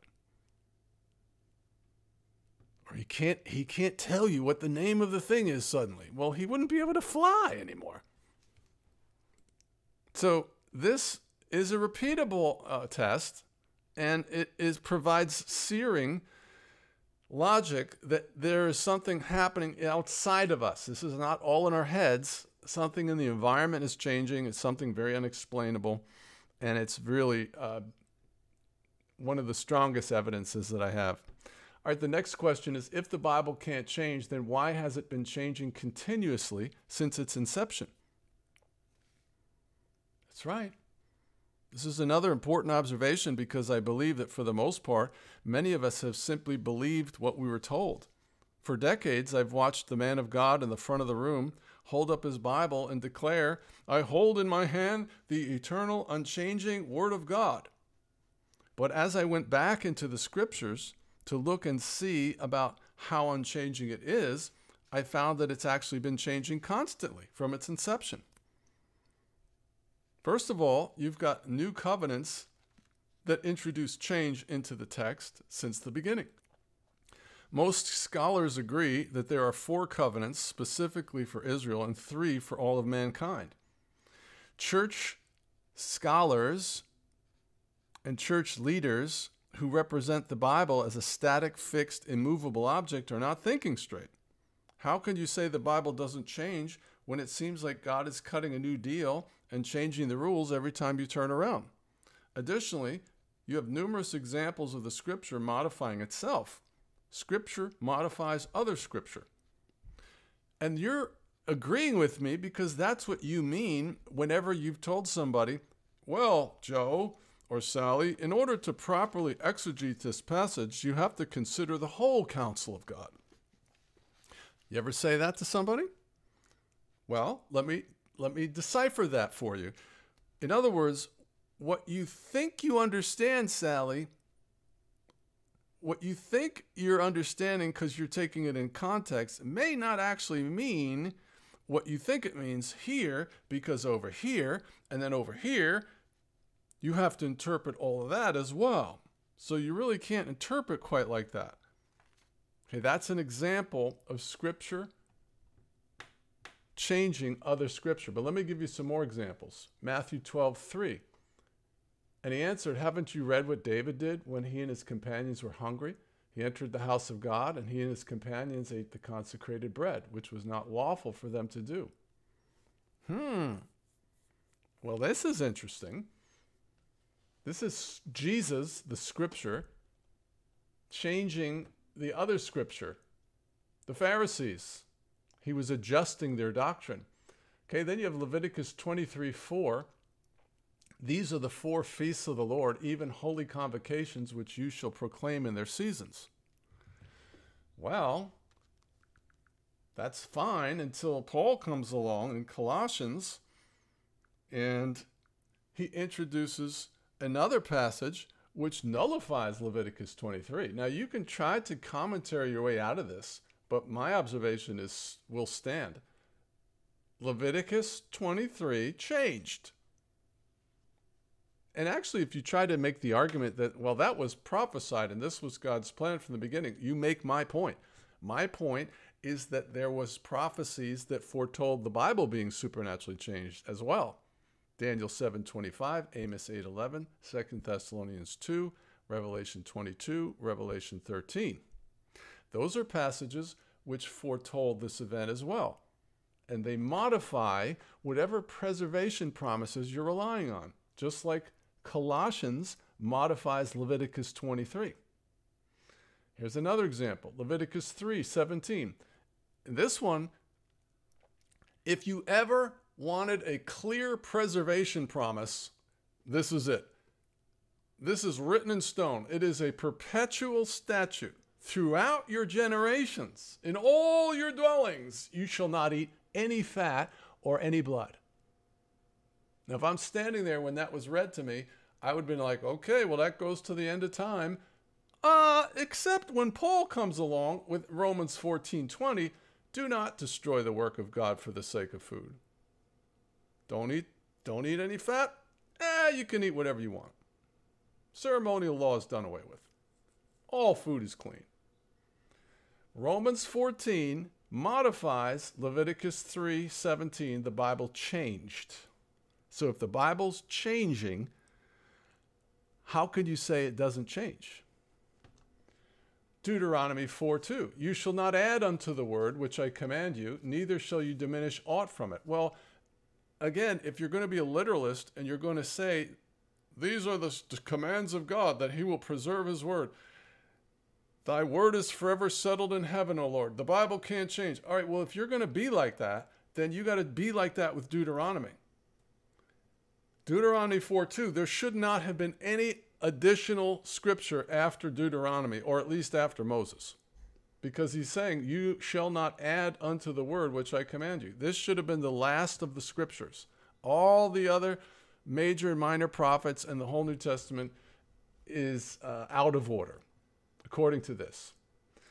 Okay, Galatians 2:11, but when Peter was come to Antioch, I withstood him to the face because he was to be blamed. Galatians 2:14, but when I saw that they walked not uprightly, according to the truth of the gospel, I said unto Peter, before them all, if thou being a Jew livest after the manner of Gentiles, and not as do the Jews, why compellest them? So Paul, who is the scripture, is coming to Peter, inspired Peter, who is the scripture, and is having to make adjustments. Paul is having to change the scripture. Peter was confused about the new rules that they were operating on. He was caught in between a transition from old covenant to new covenant, and he didn't get the memo. He didn't understand how it worked under the new deal. Okay, and what I'm saying is that we now find ourselves in a similar transition into a post-canonized scripture church era. And we now operate under new rules, and I cover many of those in my book, which you can get for free on wakeuporelse.com. I cover that, I believe it's chapter 6, New Doctrines. And the church is unaware that they are now operating under new rules, just like Peter was. Okay, moving on. Exodus 20:13, thou shalt not kill. It used to say thou shalt not murder. It's been changed. However, I'm introducing the fact that Scripture changes Scripture. Matthew 5:21 comes along. Hey, you've heard it was said of old, in old time, thou shalt not kill, and whoever shall kill shall be in danger of the judgment. But I say unto you, that statement, but I say unto you, indicates that what he's saying next is a change to the Bible. It was like this, but now it's not like that. It's like this. That is an example of the Bible changing. Numbers 15:32, a man who gathered sticks on the Sabbath was stoned to death. Mark 2:27, however, and he said unto them, the Sabbath was made for man, and not man for the Sabbath. If you need some sticks, it's going to be okay. Leviticus 11:1 lists clean and unclean animals for dietary laws. Acts 10:9-16 gives us Peter's vision of unclean animals and God's command, what God hath cleansed, thou call not uncommon. Acts 10:9 changes Leviticus 11. The Bible's changing. Then you have all these decrees by Jesus in Matthew 5:21-43. The days are coming, declares the Lord, when I will make a new covenant with the people of Israel. You have heard that it was said to the people long ago, but I tell you, or but I say to you. He says that 3 or 4 different times. 2 Corinthians 3:6. He has made us competent as ministers of a new covenant. But if you are led by the Spirit, you're not under the law. So these are proofs that the Bible has been changing since its inception. And so if it can't change, why is it changing? Okay, number 10, if God has changed the Bible before, why wouldn't he do it again? Now this strikes at the sentimental argument that God is so nice that he wouldn't do this. The consequences and the ramifications of the Bible changing are so dire that God would never do such a thing. I've heard that sentiment over and over and over. But we don't know this God. We don't understand how terrible and awesome his judgments can be. It is a judgment. It's supposed to be terrible. It's supposed to shock you into understanding there's a way that seems right to a man that leads to death. It's supposed to be terrible. And fortunately, and I cover this in detail, it is a redemptive judgment. It isn't punitive. It's designed to give you a spanking to bring you back into relationship with him and abandon a miracle-free intellectual substitute for what you're supposed to be like. All right, and so number 10 is if God has changed the Bible before, why wouldn't he do it again? All right, so in this observation, what I'm pointing out is if God has removed his word as a judgment before, why wouldn't he do it again? What we see throughout the text is that God has used removing his word as a judgment a number of times. And so if he's done it before, it's certainly feasible he would do it again. This is not some outrageous claim. It's backed by the authority of Scripture. So Amos 8:12 tells us about a famine that God would send into the land. But he says it's not going to be a famine of bread. It's going to be a famine of the word. And they shall wander from sea to sea, and from north to east they shall run to and fro, seeking the word of the Lord, but shall not find it. Now, it doesn't matter if it's a past or a future or present prophecy. It's a precedent. It shows that God has done this before. So he can do it again without announcing it. But I believe quite convincingly that this Amos 8 is a future prophecy. It is tied to Revelation, clearly. And therefore, it can be a prophecy of the present day. Now, you have an example of this idea in Psalm 74:9, We do not see our signs. There is no longer any prophet, nor is there any among us who knows how long. O God, how long will the adversary reproach? Will the enemy blaspheme your name forever? Why do you withdraw your hand, even your right hand? No signs, no prophet. God's removing his word as a judgment. Okay, then you have 1 Samuel 3:1. Now the boy Samuel ministered to the Lord before Eli, and the word of the Lord was rare in those days. It doesn't tell us why. God went on vacation. He just wanted to draw us out, or he was not happy. And so he's saying, I'm going to take my ball and go home. Whatever his motivations were, we're not told. But we are told that he drew back his word. Okay, 2 Chronicles 15:3. For a long time, Israel was without the true God, without a priest to teach, and without the law. For a long time.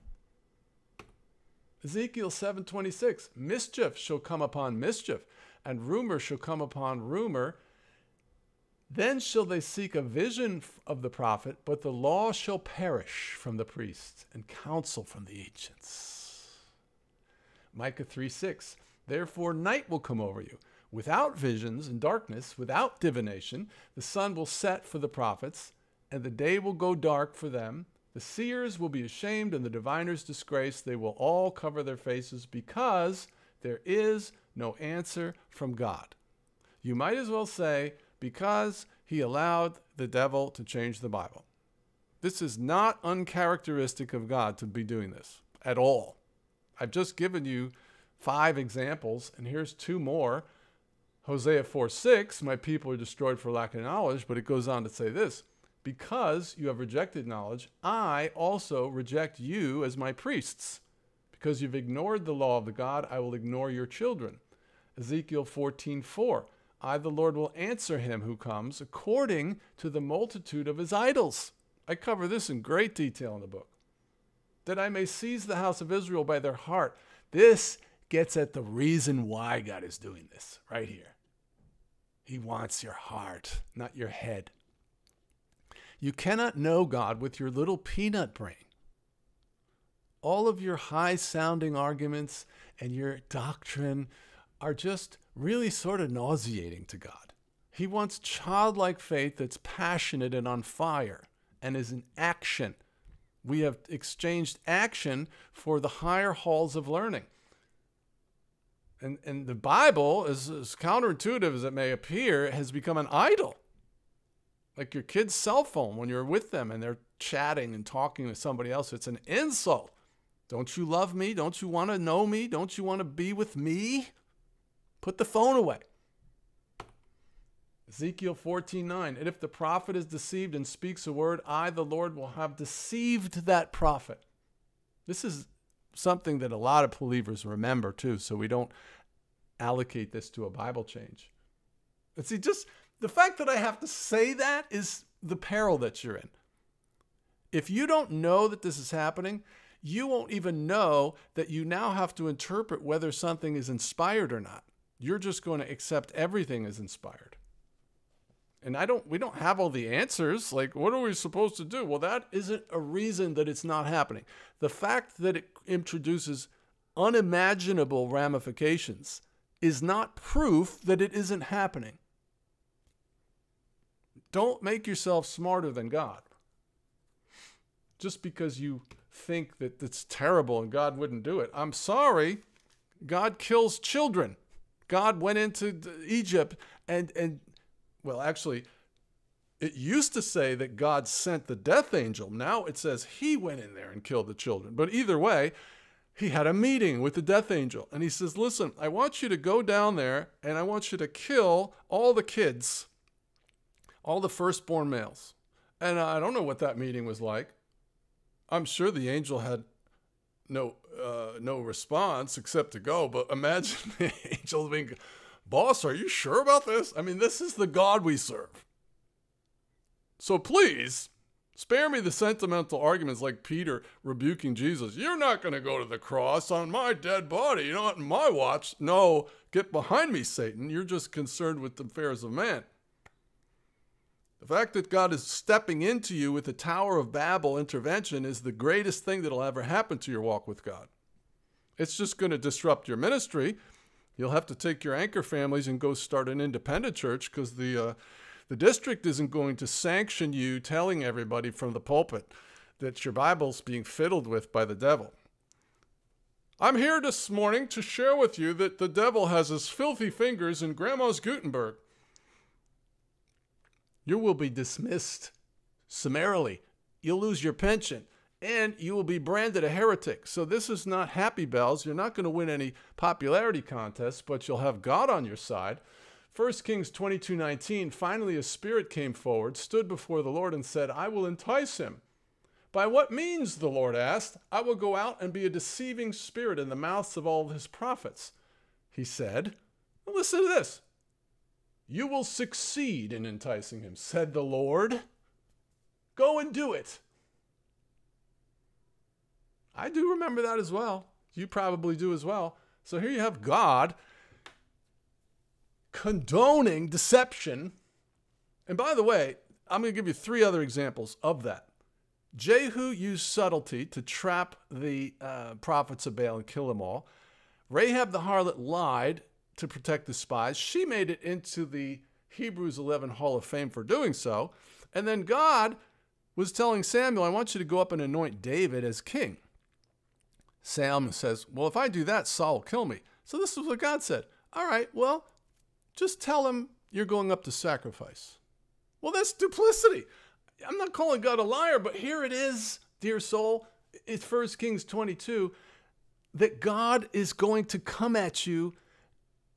He's going to release a demon, a lying demon, and attacking you. I'm sorry, it's in your Bible. So the fact that he will allow this to happen is totally biblical. Numbers 22:20. That night God came to Balaam and said, since these men have come to summon you, go with them and do only what I tell you. So this is the words where God finally lets Balaam do what he kept bugging God to do, which was to go against the word. All right, moving on. Number 11, do the following questions convince you that we're not misremembering? Okay, so unfortunately for the unconvinced, they don't really have any real good arguments. So what they have to do is attack our testimony. Okay, so our testimony is that something unexplainable is happening. The testimony of the unconvinced is, no, your testimony is wrong. This is what your testimony is. You're misremembering. Okay, so here's my response to that. My first question is, if you went to your aging parent and for the first time in your life, you found that they didn't recognize you, what conclusion would you draw? Now, as I've done this over the last year, I've always gotten the same response. The people would say, well, they would have to be suffering for dementia. Okay, so assuming that you answered mental illness, my next question is, why didn't you suggest that they were just misremembering? And I'll let you think about that for a second. All right, now, what you're trying to say is the reason that you didn't suggest misremembering is because you believe that when it comes to vivid memories, like recognizing the face of your own child, your experience, your belief is that the human memory is so reliable when it comes to vivid memories that if a parent couldn't recognize their child, the only explanation would have to be that their brain wasn't working, that they had been seized upon by disease, because the brain is so reliable that of course it would recognize the child. Okay, now, let's hold on to that admission by you that the human memory isn't unreliable. It's very reliable. That's what you just admitted to. All right, so the next question is, would you agree that you chose mental illness over misremembering because you believe the human memory is so reliable when it comes to vivid memories like recognizing your child? The only explanation for a parent not recognizing the face of their own child would be mental illness. Yes? Say it. You got to say the yes or no. Yes. Okay, I agree. All right, next question. Would you agree that you just admitted that you believe the human memory is extremely reliable when it comes to vivid memories? Yes or no? Well, this and that, this. Yes or no? Please, just Don't be an embarrassment to the ideal of being a truth bearer. Just because this is painting you into a corner that you don't want to be in, God is watching. So I'm going to ask you again, would you agree that you just admitted that you believe that the human memory is extremely reliable when it comes to vivid memories? Yes or no? Okay, I'm going to assume that you have integrity and you answered yes, and I'm going to move on. If I told you that I have a memory of 2 different events from my childhood, would you be able to tell me which one is more vivid? Of course, the answer is no. You can try to suggest, well, memories that are repeated often enough will be the most vivid. Well, I actually have a study in my book. It's called The Vividness of Memory Sources. And this study indicates that repetition is not the #1 criteria for establishing a vivid memory. According to their research, it's actually the emotional state that you were in when the memory was formed. So if you can't possibly know that, then you couldn't possibly know which of the 2 memories that I have are which one is the most vivid. And I think it's 1 Corinthians 2 tells us that who knows the spirit of a man except the man? So I'm going to assume your answer is no, I couldn't possibly know how vivid your memory is. Okay, so based on those questions, here's the question. Are you ready? Are we misremembering? I believe if you're honest, you are about to admit that we're not misremembering. You ready? Since you concluded the aging parent's memory failure could only be explained by mental illness, and you agree that there's no way for you to know how vivid a Mandelite's memories are, and the Mandelites claim that some our memories are as vivid as our children's faces. See, that's our testimony. You can't dismiss our testimony because you don't like it. Our testimony is that some of these memories, not all of them, are as vivid as our children's faces.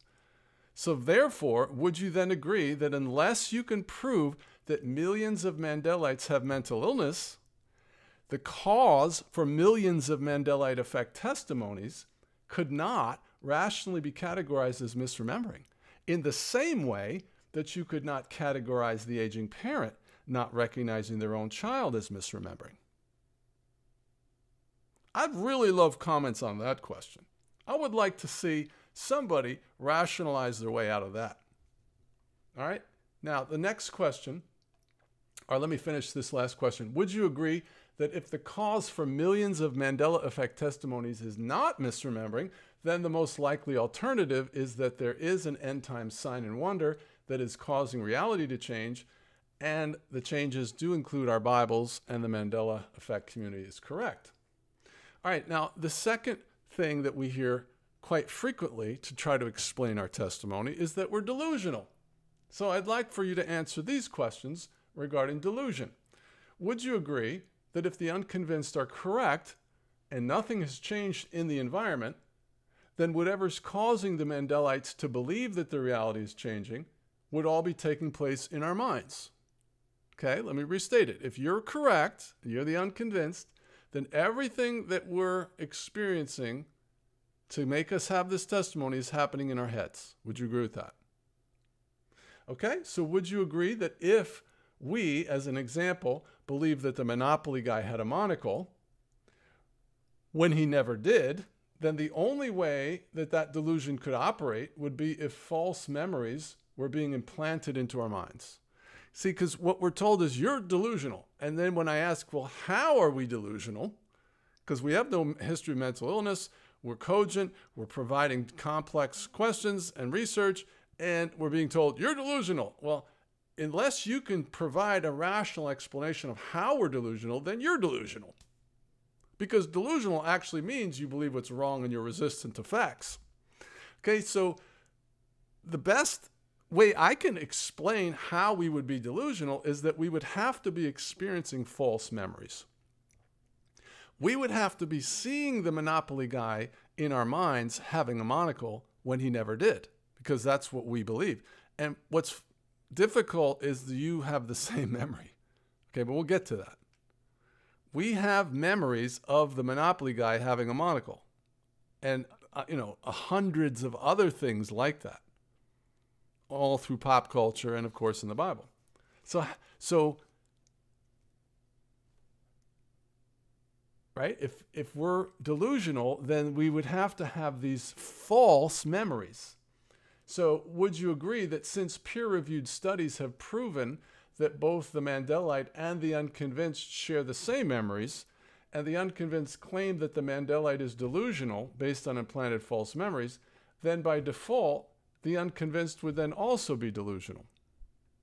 Okay, I have a peer-reviewed study that on the Mandela effect with 100 participants, and they documented that the memories of the unconvinced group and the people claiming this is a phenomenon are identical. Now, it also bears out in your own experience. If I give you a quiz of, Grand Central Station, no, it was Grand Central Terminal. The Portrait of Dorian Gray, no, the Picture of Dorian Gray. Cliff Notes, no, it's Cliff's Notes. And we just go down the line. Fruit of the Loom had a cornucopia. No, it never had one. The Ford logo has a pigtail. No, I remember it that way. And we go down all of these examples. You have the same memories that we do, dear soul.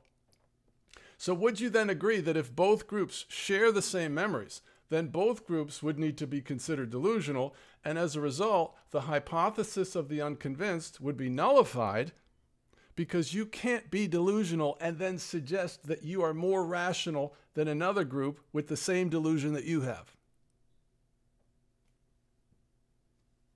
I don't think you want to be naming yourself as delusional, right? So do you have an alternative or an alternate hypothesis of how the Mandelites could be experiencing delusion? Because unless you can provide some sort of basis for your argument, then it's set aside.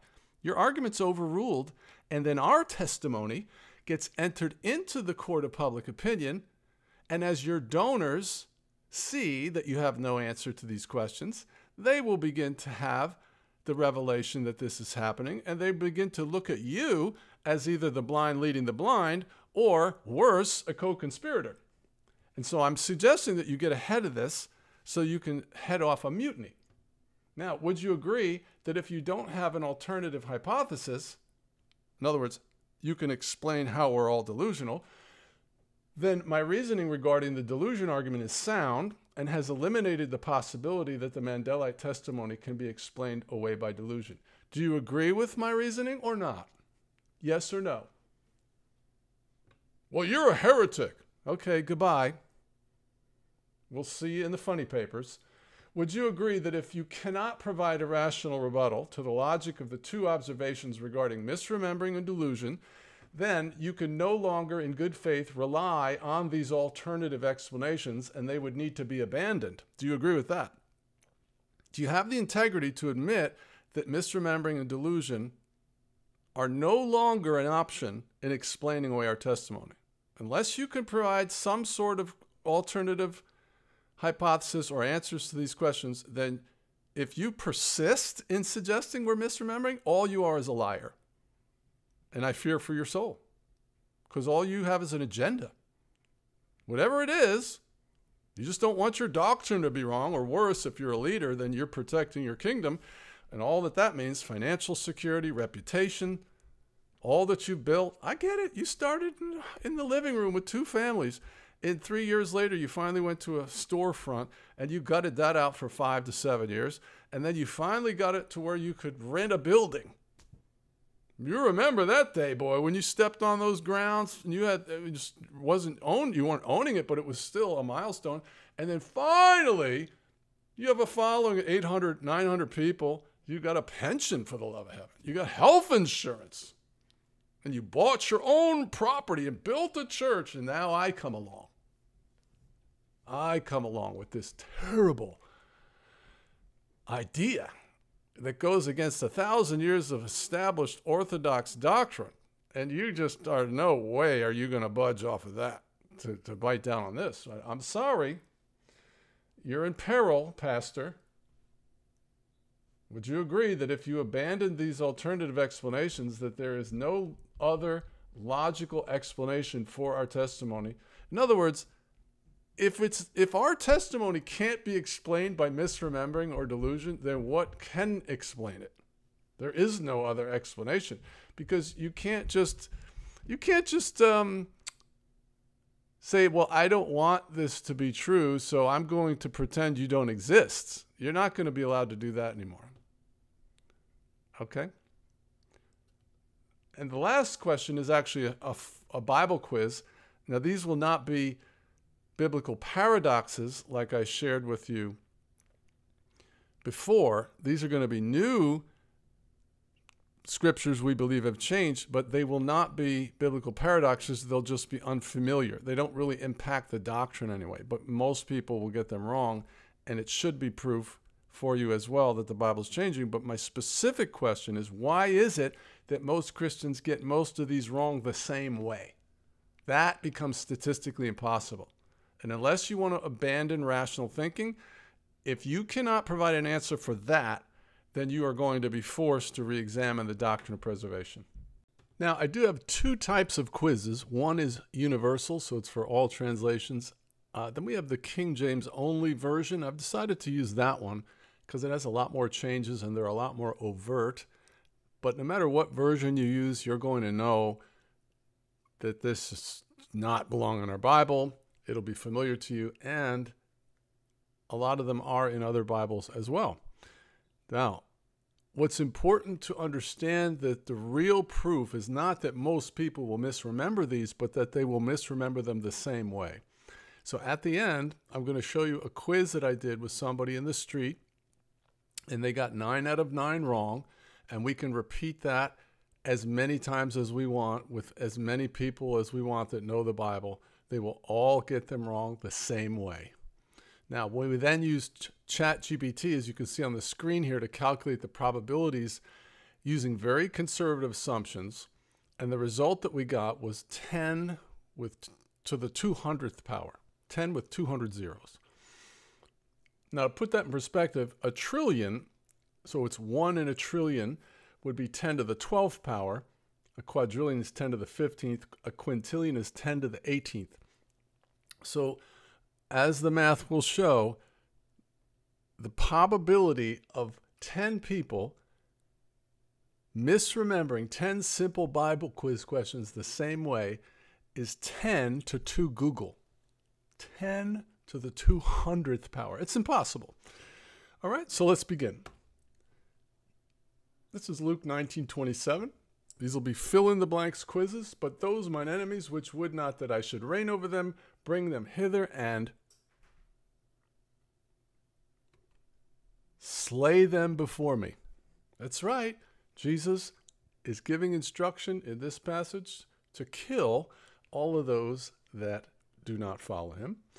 And you can try to suggest that it's a parable, but that's irrelevant because everywhere I go, whenever I share this with people, they're shocked.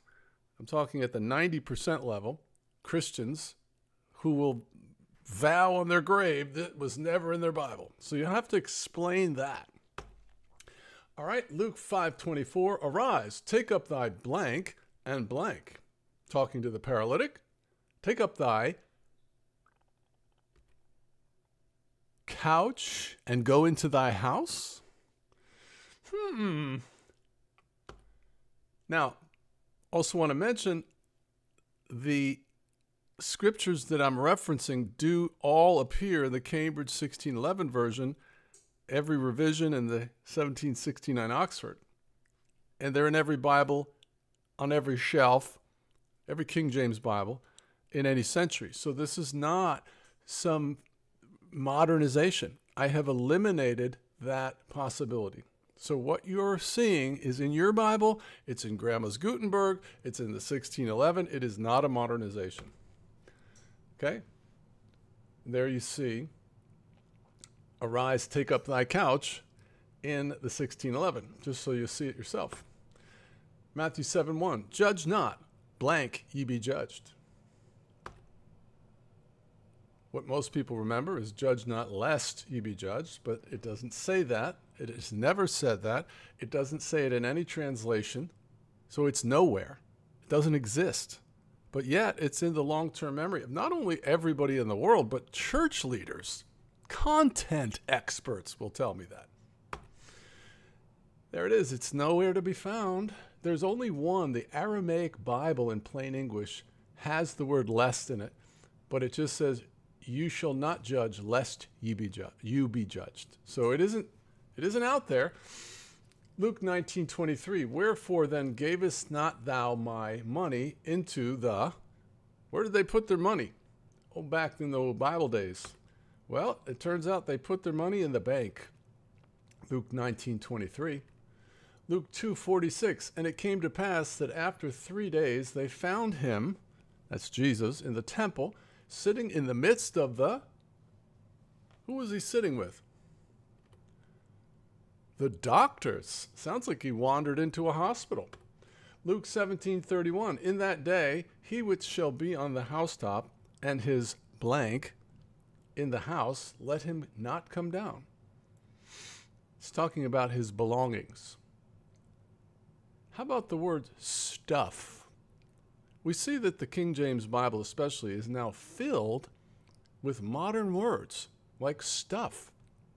I have a giant list of them in my book, which you can download for free at wakeuporelse.com. John 12:24, verily, verily, I say unto you, except a blank of wheat fall into the ground and die. What was it that he referenced? A blank of wheat. How about a corn of wheat? A corn of wheat?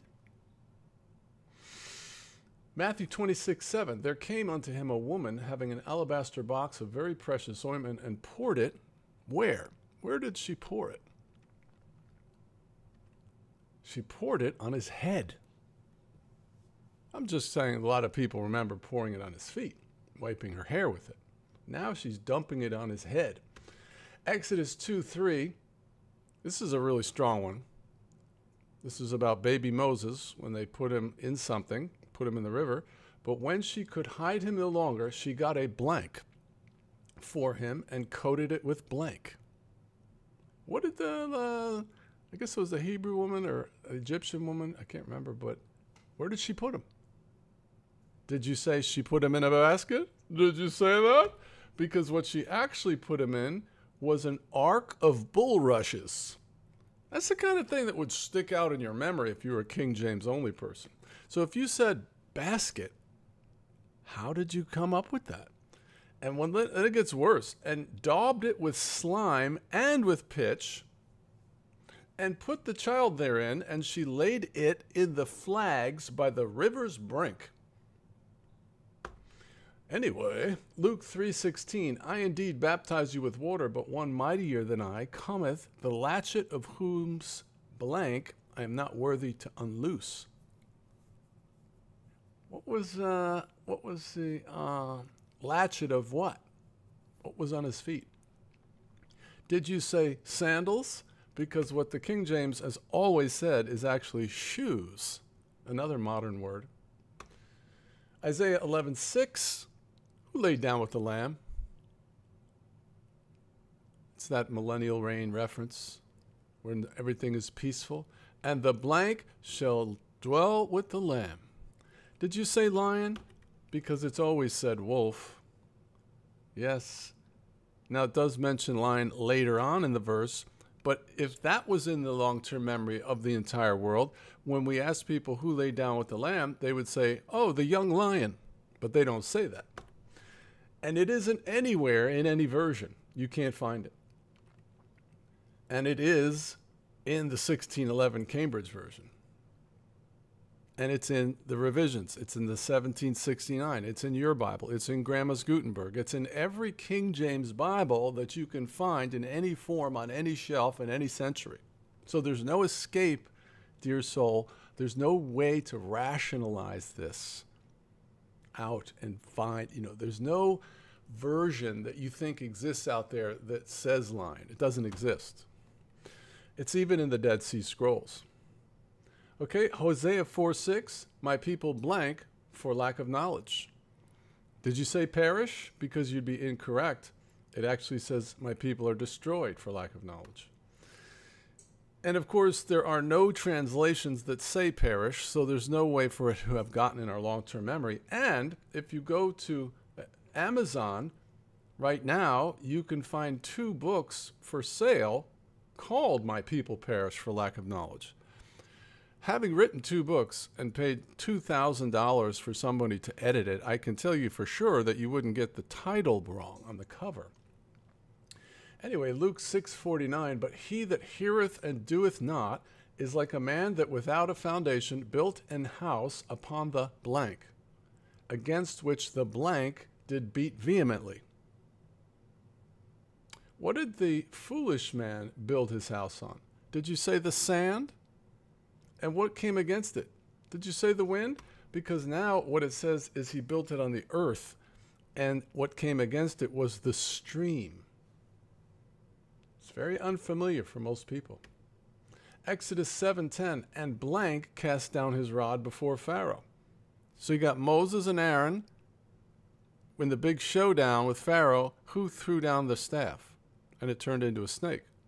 Was it Moses or Aaron? Well, most people remember Moses, but now it's Aaron. And you may remember Aaron. So don't just think, oh, I remember Aaron, therefore this entire 3-hour presentation is nullified. Don't think like that. Genesis 32:24, and Jacob was left alone, and there wrestled someone with him until the breaking of the day. Who did Jacob wrestle with all night? Did you say an angel? Because now it says he wrestled a man. See, at a certain point, when these start piling up one upon another, you start to really have to slow down and think, is this really possible? Matthew 6, and again, that's a preliminary proof. The real proof is if you said an angel, and then I get 9 more people to say angel from their long-term memory. These are not multiple choice questions or yes or no questions. You have to come up with the answer out of your own long-term memory. And if I have 10 people that says angel instead of man, and we have 10 questions you do that on, that is impossible statistically. It cannot happen. Now, we'll talk about, does that then prove the Bible's changing? We'll talk about that at the end. So stay with me. Don't touch that dial. All right, this is a big one for a lot of people. The Lord's Prayer isn't what they remember. Our Father, who art in heaven, hallowed be thy name, thy kingdom come, thy will be done where? Did you say on earth? Because it says in earth. Going on from there, give us this day our daily bread, and forgive us our what? Trespasses is what a lot of people remember. This one, I'm telling you, is a big one. This one's got a lot of people to decide this is happening. And you can find little commentaries. There's always this backstory. You can find the reason why the entire world remembers trespasses, but it is statistically impossible what you're proposing, and I'll show you why. Mark 13:10, and the gospel must first be blank among the nations. We got to go out and tell everybody. And the gospel must first be, did you say preached? Because now it says published. Mark 13:10. Luke 17:34. There shall be 2 men somewhere, and then there's 2 women doing something as well. What were the 2 women and the 2 men doing? The 2 men were in a field, and the 2 women were grinding grain? No, the 2 men are in the bed, and the 2 women are grinding. And I just was creating this, and my slide that you're looking at was copied from a PowerPoint I did about 2 years ago. And when I copied it over to this PowerPoint, it said 2 women will be grinding grain. And I thought, really? So I went and looked, and sure enough, it's now just grinding. So that's an example of residual evidence. I have that slide that still said grain. It said 2 men, but then in the grinding, it said grinding grain. Well, now they've grinding grain is removed. It only says grinding, which of course is a euphemism for sex in Job. I think it's 32. So this is happening, and I've seen pastors come across this from the pulpit, and they were visibly shaken, and then they felt like they had to tell the congregation what it didn't mean. Oh, let me clear this up. It's not what it sounds like. All right, John 1:41, he first findeth his own brother Simon, and saith unto him, we found the, talking about Jesus and his title that starts with an M. Did you say Messiah? Because your Bible now says, we found the Messiahs. So if you said Messiah, you have to ask yourself, how did that get into my mind? Because it's never said that in any Bible, in any King James Bible, in any century. It doesn't exist. John 3:16, do it from memory. God so loved the world that he sent his only begotten Son, that whosoever believeth him, what? Did you say shall? Because now it says should. Genesis 28:14, your descendants will be like the, this is God telling Abraham how blessed he was, and his descendants were going to be like, did you say the sand of the sea? The sands of the sea, and the nations of the earth? Because what it says now is the dust of the earth. Your seed will be like the dust of the earth. And in thy seed shall all the families of the earth be blessed. Many people remember the nations of the earth and the sands of the sea.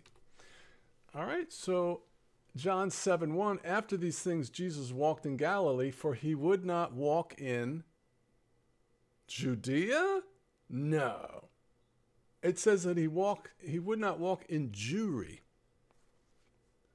Jewry, of all the words I've ever read, that one I just have no comment on. Philippians 4:6.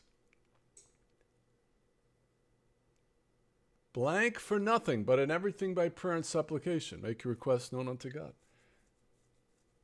Did you say be anxious for nothing? Because now it says be careful for nothing. Philippians 4:6. Be anxious for nothing. No, sorry, it's not in there. 2 Corinthians 12:10. For when I am weak, then he is strong. Not only is that what most people remember, but it makes sense. What is in your Bible, though, doesn't make sense. For when I am weak, then I am strong. You can try to make it make sense, but let's be honest. It doesn't make sense, which is the problem. These changes introduce mind-bending nonsense that you are now forced to try to make sense out of.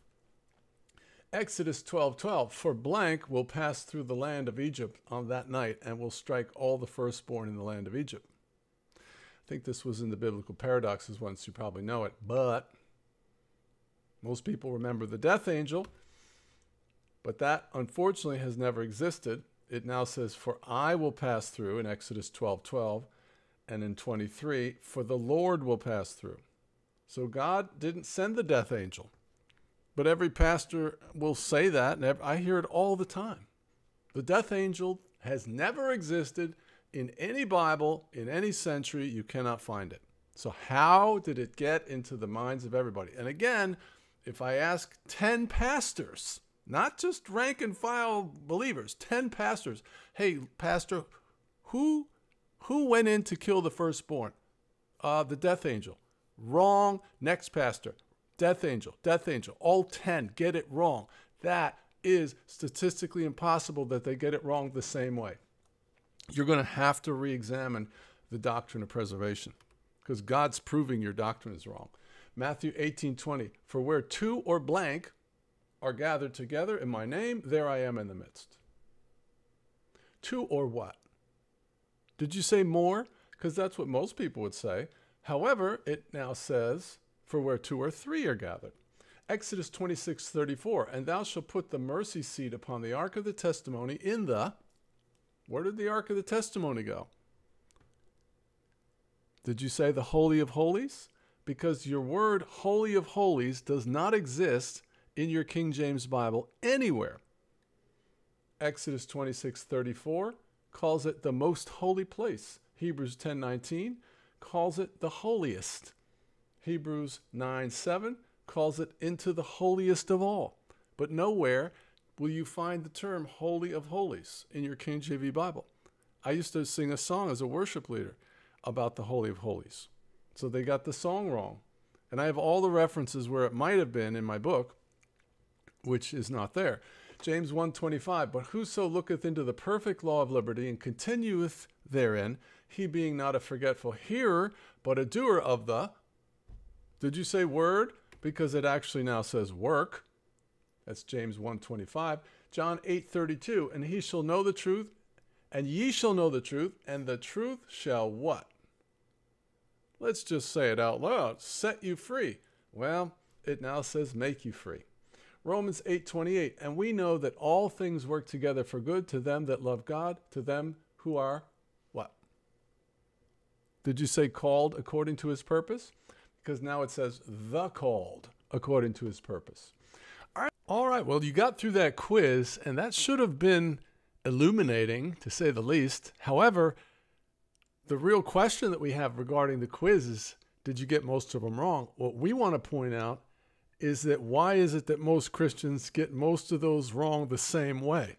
So what I'm about to show you is a man on the street that I did the quiz with. I'm going to show you he gets 8 out of 8 wrong. And the same way that he answers is the same way that you would probably answer and everybody else you talk to. Then I'm going to show you the math and how that is statistically impossible. It's not improbable, it's impossible. And just as a reminder, I am not in a hurry to deal with this topic. I believe it's the most important event of the church age next to Jesus coming on the scene. So this is obviously a very comprehensive treatment of this issue. So if this is just too long for you, you'll have to take it in chunks or just go away. I'm not apologizing for the length. So if you give that same quiz that you can get on my website in the resources tab, go to wakeuporelse.com.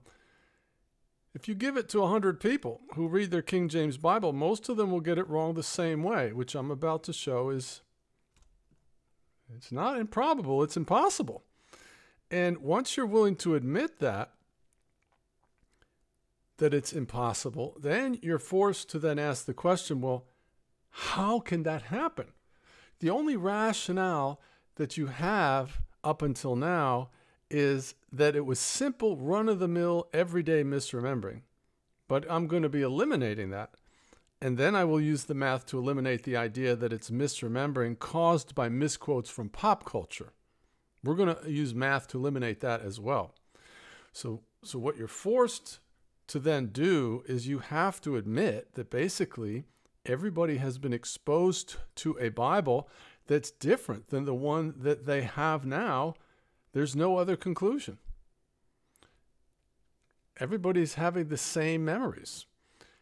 And that other Bible, the one that you think is out there, where everything you remember is in, it doesn't exist. It doesn't exist anywhere. So the only conclusion that you can draw is that the Bible has changed. So what I'm about to show, I believe, is absolute proof. And it took me 7 years to finally get to this point. So let me show you this gentleman on the street. I don't know him. I set up out there. I gave my book away for free if people would take a short Bible quiz. And I've got a bunch of these, but I only need to show you one because you can go and repeat it yourself. All right, so here we go. Here we are. I'm John, and you are? Sean. Sean, good to meet you, bud. Thanks for your time. So we did one question already, which was, judge not blank, ye be judged. Could you fill in the blank like you did before? Yeah, I said lest. Lest. Okay, the next one is Job chapter 1. This is where Job's wife's haranguing him for not cursing God, right? Okay. And he says, the Lord blanks and the Lord blanks away. It's another King James one. The Lord blanks and the Lord blanks away. Okay, the Lord gives and the Lord takes away. Give me the King Jamesy version. Take your time. Oh, yes. The Lord giveth and the Lord taketh away. Say it one more time. The Lord giveth and the Lord taketh away. Okay. Moving right along. All right, now this one is a memory question. Remember when Noah was on the ark towards the end, and he sent the dove out to see if there was land. Okay, and the dove came back with something in its mouth. Do you remember? There was something in its mouth to indicate that it had seen land. Yeah, I'm guessing an olive branch, but that's... Olive branch. Is that what you said? That's what I'm going Right, with. so this is just memory, and go with your gut. Go whatever comes first. It's a memory quiz. Go with your first impression. Don't overthink it, right? Yeah. No theological discussion. I'll give you the score at the end. All right, so this next one is Exodus 12. Remember when God judged Egypt, and he went in and killed the firstborn. Who went in to kill the firstborn? Peanut Gallery, by the way, can chime in if you want. I'm off camera. Well, I don't want you to help me because I want to. Okay. I think it's assuming it's angel of death. Say it again. Angel of death. Okay. No, not it. That's okay. That's your answer. Yeah, that's my answer. Yeah. There is no right or wrong answer. Yeah. No, I understand. That was perfect. And I know that I'm going to have scored a 0 because so far so good. That's what we're setting up, but that's okay. You're doing great. You're doing great. All right, so now this is the millennial reign. It's in Isaiah. It's a very enigmatic passage. Most people remember this.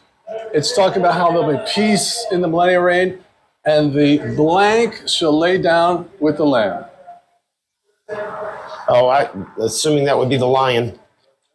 Okay, moving right along. All right, now this one, Luke 6:46. I'm going to read this one, and it should be familiar enough to you.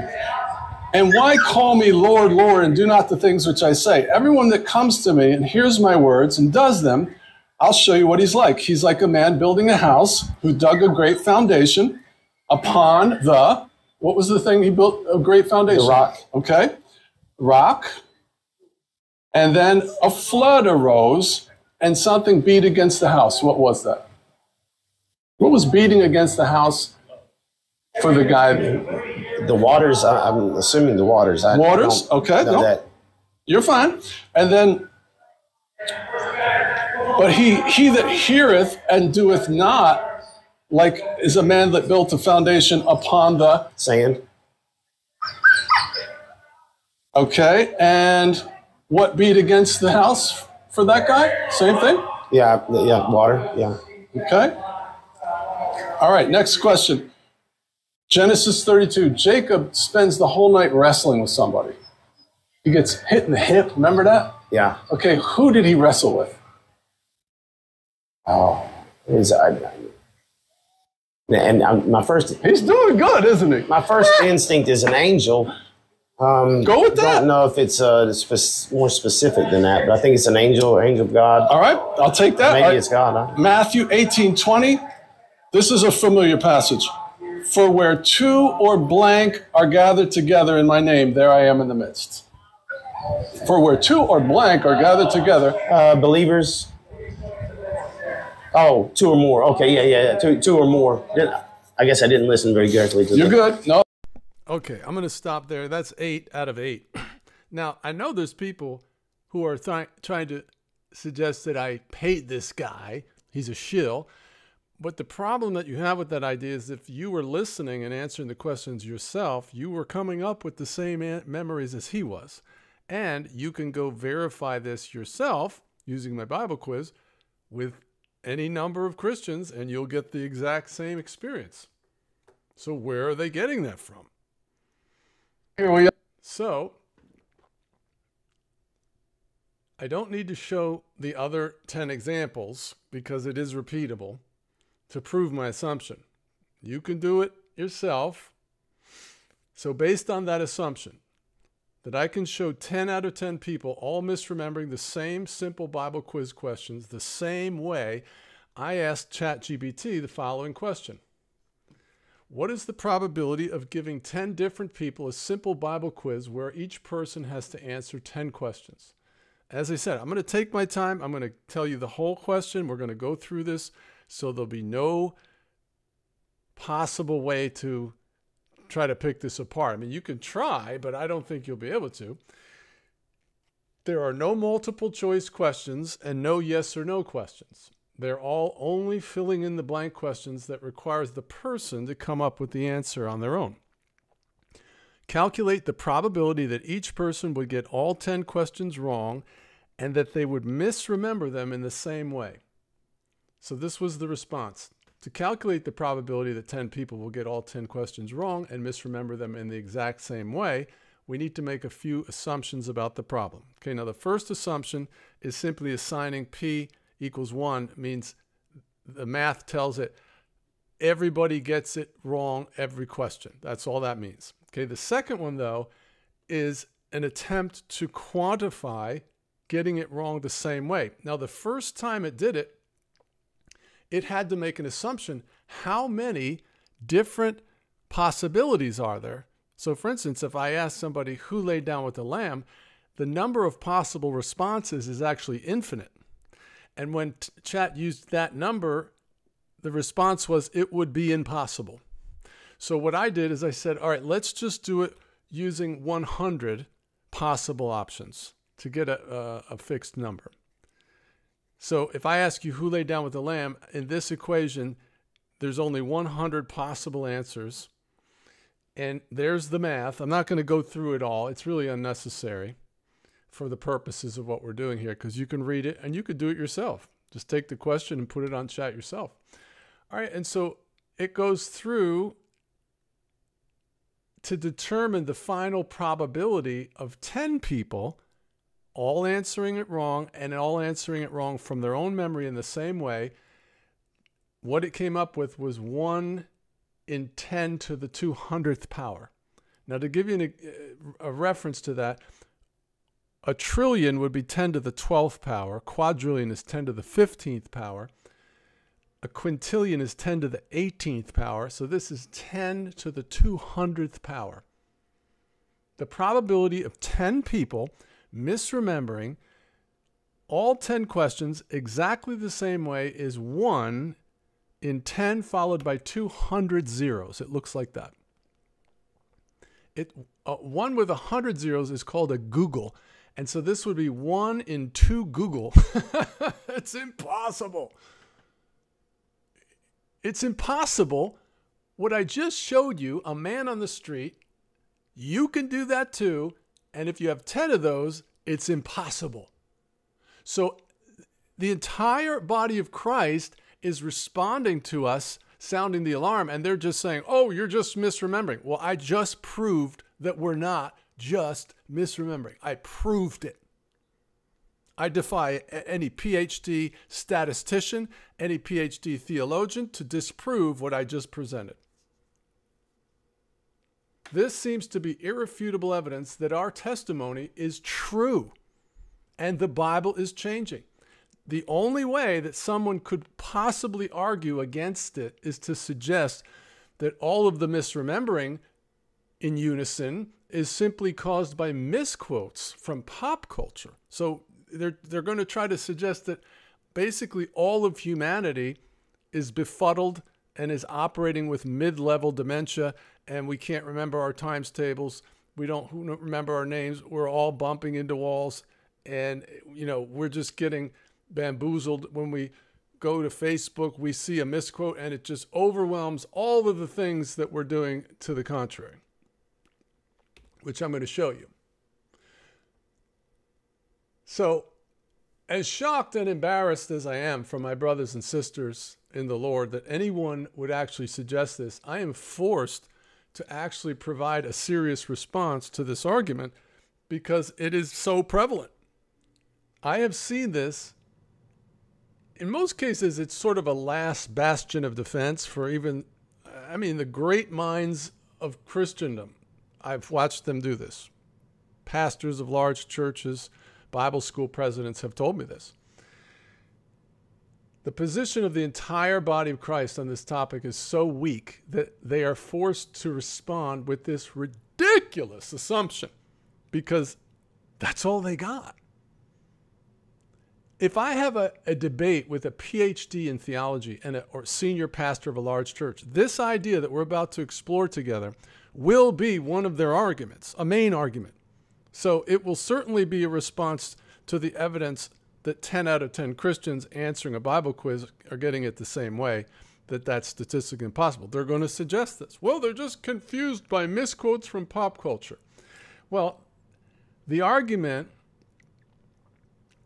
they will say that's not proof because they're just confused. So to address this argument, we will now apply the same laws of probabilities to that argument and see what we get. So here's the question that I posed to chat on this cockamamie idea. I want to calculate the probability of something. Here's the background. I will refer to those taking the other side of this debate as the unconvinced. Our testimony is that the observation that pastors will fail a simple Bible quiz based on 10 simple Bible questions from memory is proof that their Bible is supernaturally changing because they're content experts and they should know the answer to all those questions. However, the empirical evidence is that they fail these questions. Now, let me just pause here and mention, what you just saw on the street with an average person, I do with pastors as well. I'll get the same response from pastors. I've done it with about 30 over the last 7 years. Nothing's really changed. Now, a pilot would typically not fail 10 simple questions regarding their instrument panel. Everyone listening to me has the expectation that a doctor who's a content expert would not fail 10 simple anatomy questions. In a similar way, everyone's expectation is the KJV pastor should not fail 10 simple KJV-only Bible quiz questions, but they do. You can go do it yourself. Go to the KJV-only pastor and say, hey, pastor, judge not, blank ye be judged. And he'll tell you, lest.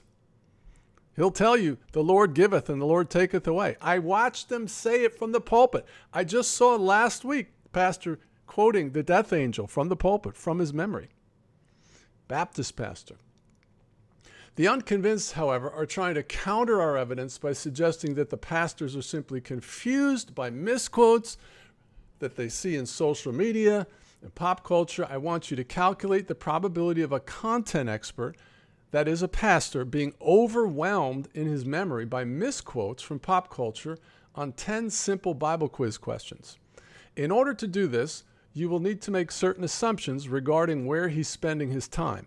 You will also need to make certain assumptions regarding the possibility that when he is on social media or sees things in pop culture, he will actually come across a misquote that would be implanted in his memory and overcome all the other influences that would counteract that. Where is he looking on social media or entertainment will determine the likelihood of whether he will see any scriptures at all. So let's assume that he sees one. Now, let me just pause here. I can go on social media or YouTube for hours and never see one scripture. So you have to assume the misquote from pop culture theory has to assume that the pastors are going on social media at all. And if they go there, they do see a misquote, which then overwhelms their own Bible studies.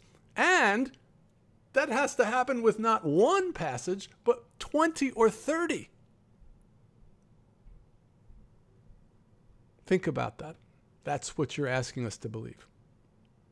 So, but to be generous and to be extremely conservative, this is what I told Chat to do. Let's assume that he sees one misquote one time every day, and each day he sees a different verse misquoted. So at the end of 30 days, he has been exposed to 30 different scriptures being misquoted. That is ridiculous, but we're going to go with it anyway. Okay, now it gets worse because we will need to develop two forms of assumptions. One will be the things that the pastor is paying attention to, and the second category is how much time he's giving attention to them. The first category will be things like surfing different social media channels like Facebook and YouTube and Twitter, as well as movies, entertainment, and official news outlets. The second category will be the disciplines of his faith, which will include the following. Are you ready? This is a content expert. It's a pastor preparing messages each week. Now understand, all of these influences are happening on a regular basis, daily, weekly, monthly, yearly, over decades. I think aggregately it would be much, much more time than you would ever spend on social media.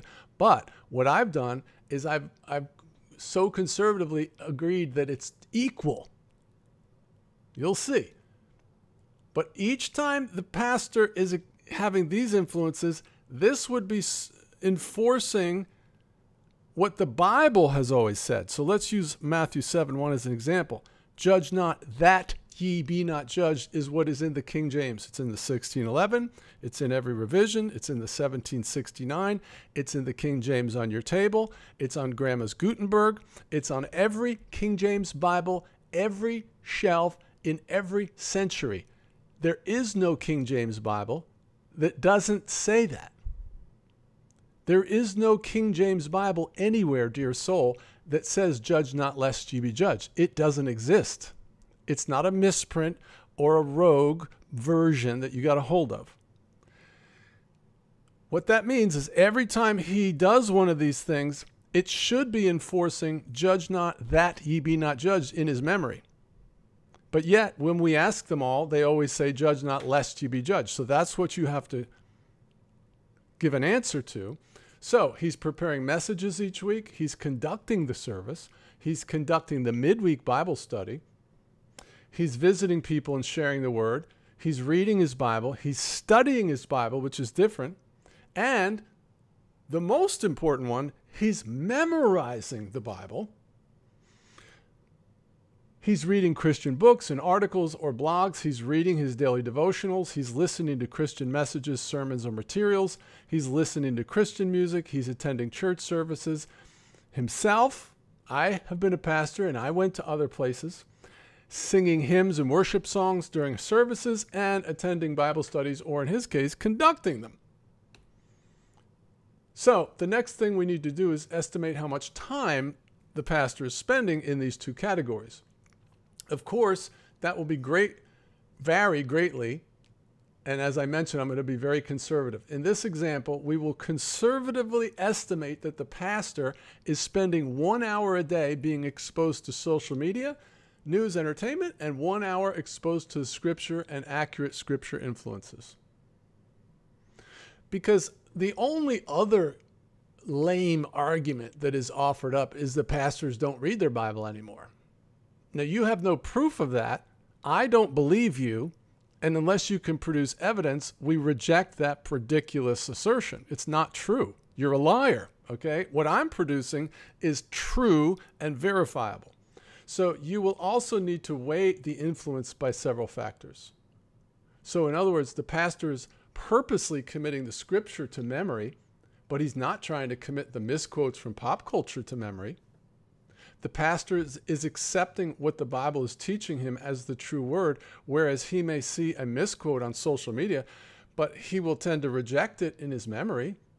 For instance, if you saw some sinful behavior on social media being talked about as though it was now acceptable, like let's say you read about atheism, do you suddenly become an atheist? How ridiculous is this? No, you're not somehow overwhelmed by this and have all these implanted thoughts because you glanced at it on social media. So because of that, I asked Chat to weight it, and initially ChatGPT weighted it at like 4-1. And so because I'm going to be super conservative, I said, let's just weight it 2-1.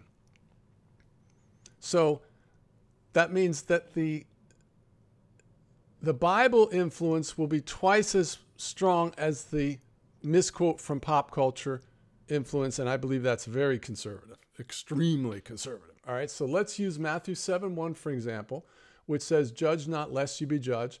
So if the pastor sees that quote on Facebook, he would generally recognize that as being incorrect and reject it in his mind. When he then sees it in his Bible as he's reading, and he sees it again when he's studying, he sees it again in his daily devotional, when he hears it in other messages, and especially when he commits it to memory, all those influences are going to be much more powerful to determine what his long-term memory is than at some passing glance on Facebook. You also have to calculate the probabilities of this happening with not just 1, but 10 different scriptures, or 20 or 30, which seem to be stored in the long-term memory of all Christians and pastors. To accomplish this, I will concede that the pastor sees one different passage misquoted every day for 30 days. Okay, so based on that, calculate how unlikely it is that misquotes from pop culture for 30 scriptures would overcome all the disciplines of the faith of a content expert like a pastor. Here it is. Let's break it down. 2-to-1 weighting in favor of Bible influences compared to pop culture influences rather than 4-to-1. So I brought it down more conservative. Okay, and then there's some assumptions. In this calculation, the pastor is exposed to one misquote per day, each day being a different verse. Because remember, the guy on the street got 8 out of 8 wrong. I can do that with a pastor. So I'm just saying 30, but I think you understand. The pastor spends an equal amount of time on social media and in his spiritual disciplines, which I think is ridiculous. I mean, he's in church all day on Sunday, Bible studies, preparing for the studies. It's probably 5-to-1 how much time he's spending in the Word based on. He might not even go on social media. And if he goes on social media, there's no proof that he's seeing any of these things. It's just Hail Mary arguments. Anyway, like I said, I'm forced to respond to this. Spiritual disciplines are weighed more heavily, 2-to-1 compared to pop culture, okay? So once the thing has that, then it goes into its calculation, and you can read that for yourself. I'm not going to take all the time, but here's the math.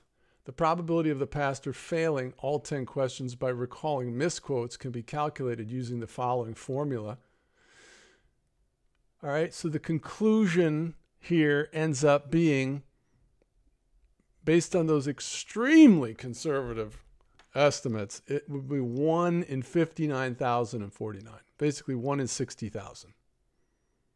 So you could figure it's 10 times that. So here's a recap of the probability projection. The 2-to-1 weighting ratio is very conservative.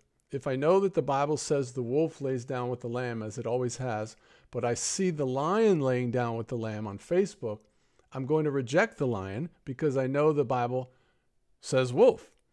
It's not going to penetrate my mind and go into long-term memory without being resisted.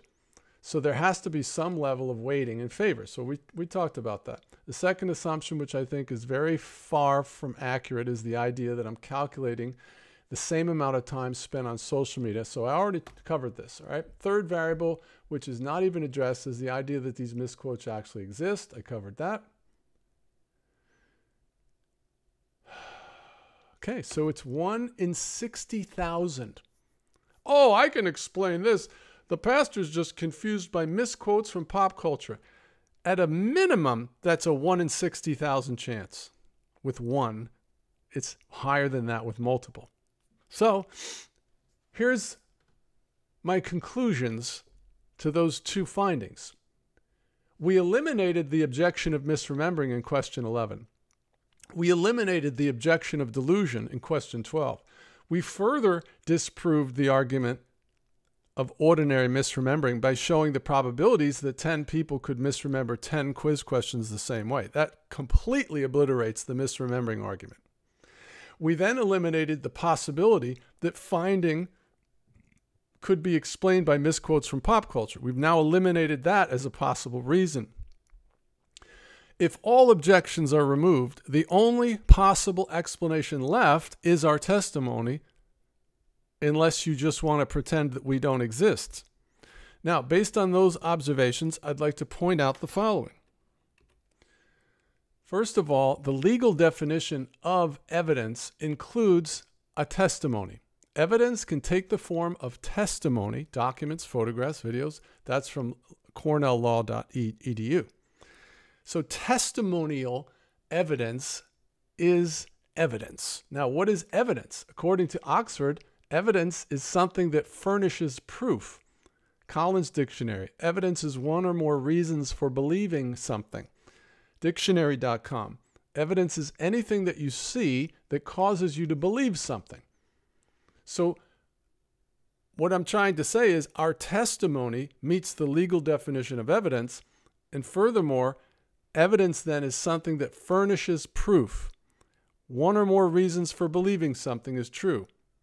Anything that you see that causes you to believe that something is true. Our testimony is the evidence. Now, think hard with me, because we're almost done, but we're going to close the deal. You want to be so rational and try to suggest this is crazy talk and you're the rational one. All right, well, here's a giant can of rational for you. Would you agree that the testimonial evidence of an eyewitness in court cannot simply be dismissed because the defense attorney informs the judge, he doesn't like the evidence.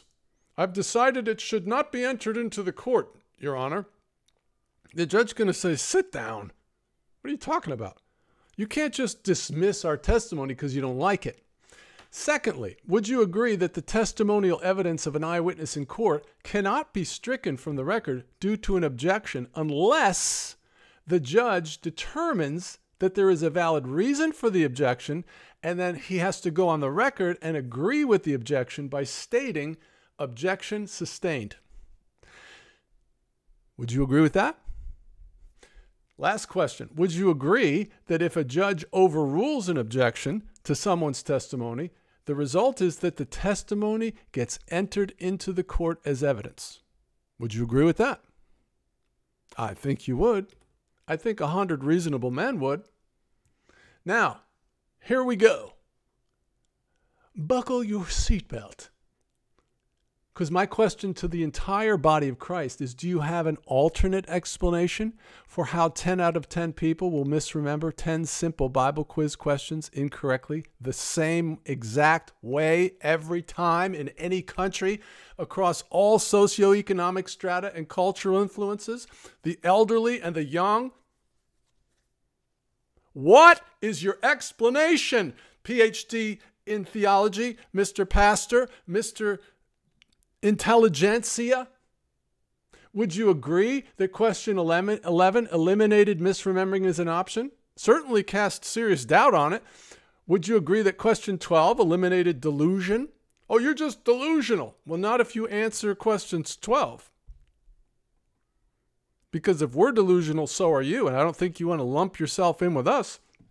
So you have to abandon the idea that we're delusional. If you do not have an alternate explanation for these observations, then do you agree that you have no further objection to our testimony? Would you agree that if you cannot offer a rational objection to our testimony, then the only possible explanation that remains for this unchallenged empirical observation is our testimony, which would mean that the Bible is supernaturally changing? Let me read that again. Would you agree that if you can't offer a rational objection to our testimony, which is what? Our testimony is the Bible is supernaturally changing. That has been entered into the court of public opinion, and if there is no objection, it gets entered in and it becomes true and valid. So my question then is, if there's no objection, then that is the only possible explanation that remains. And therefore, would you agree, yes or no, that the Bible is supernaturally changing?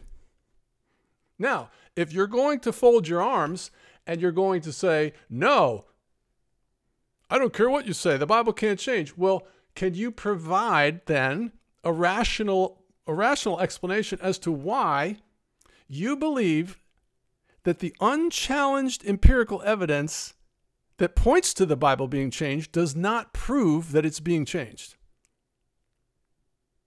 Let me say that again. If you're going to just act like a 6-year-old and stick your fingers in your ears and go, nah, I can't hear you. That's what you're basically doing. You don't have an answer for us. What I want to know then is,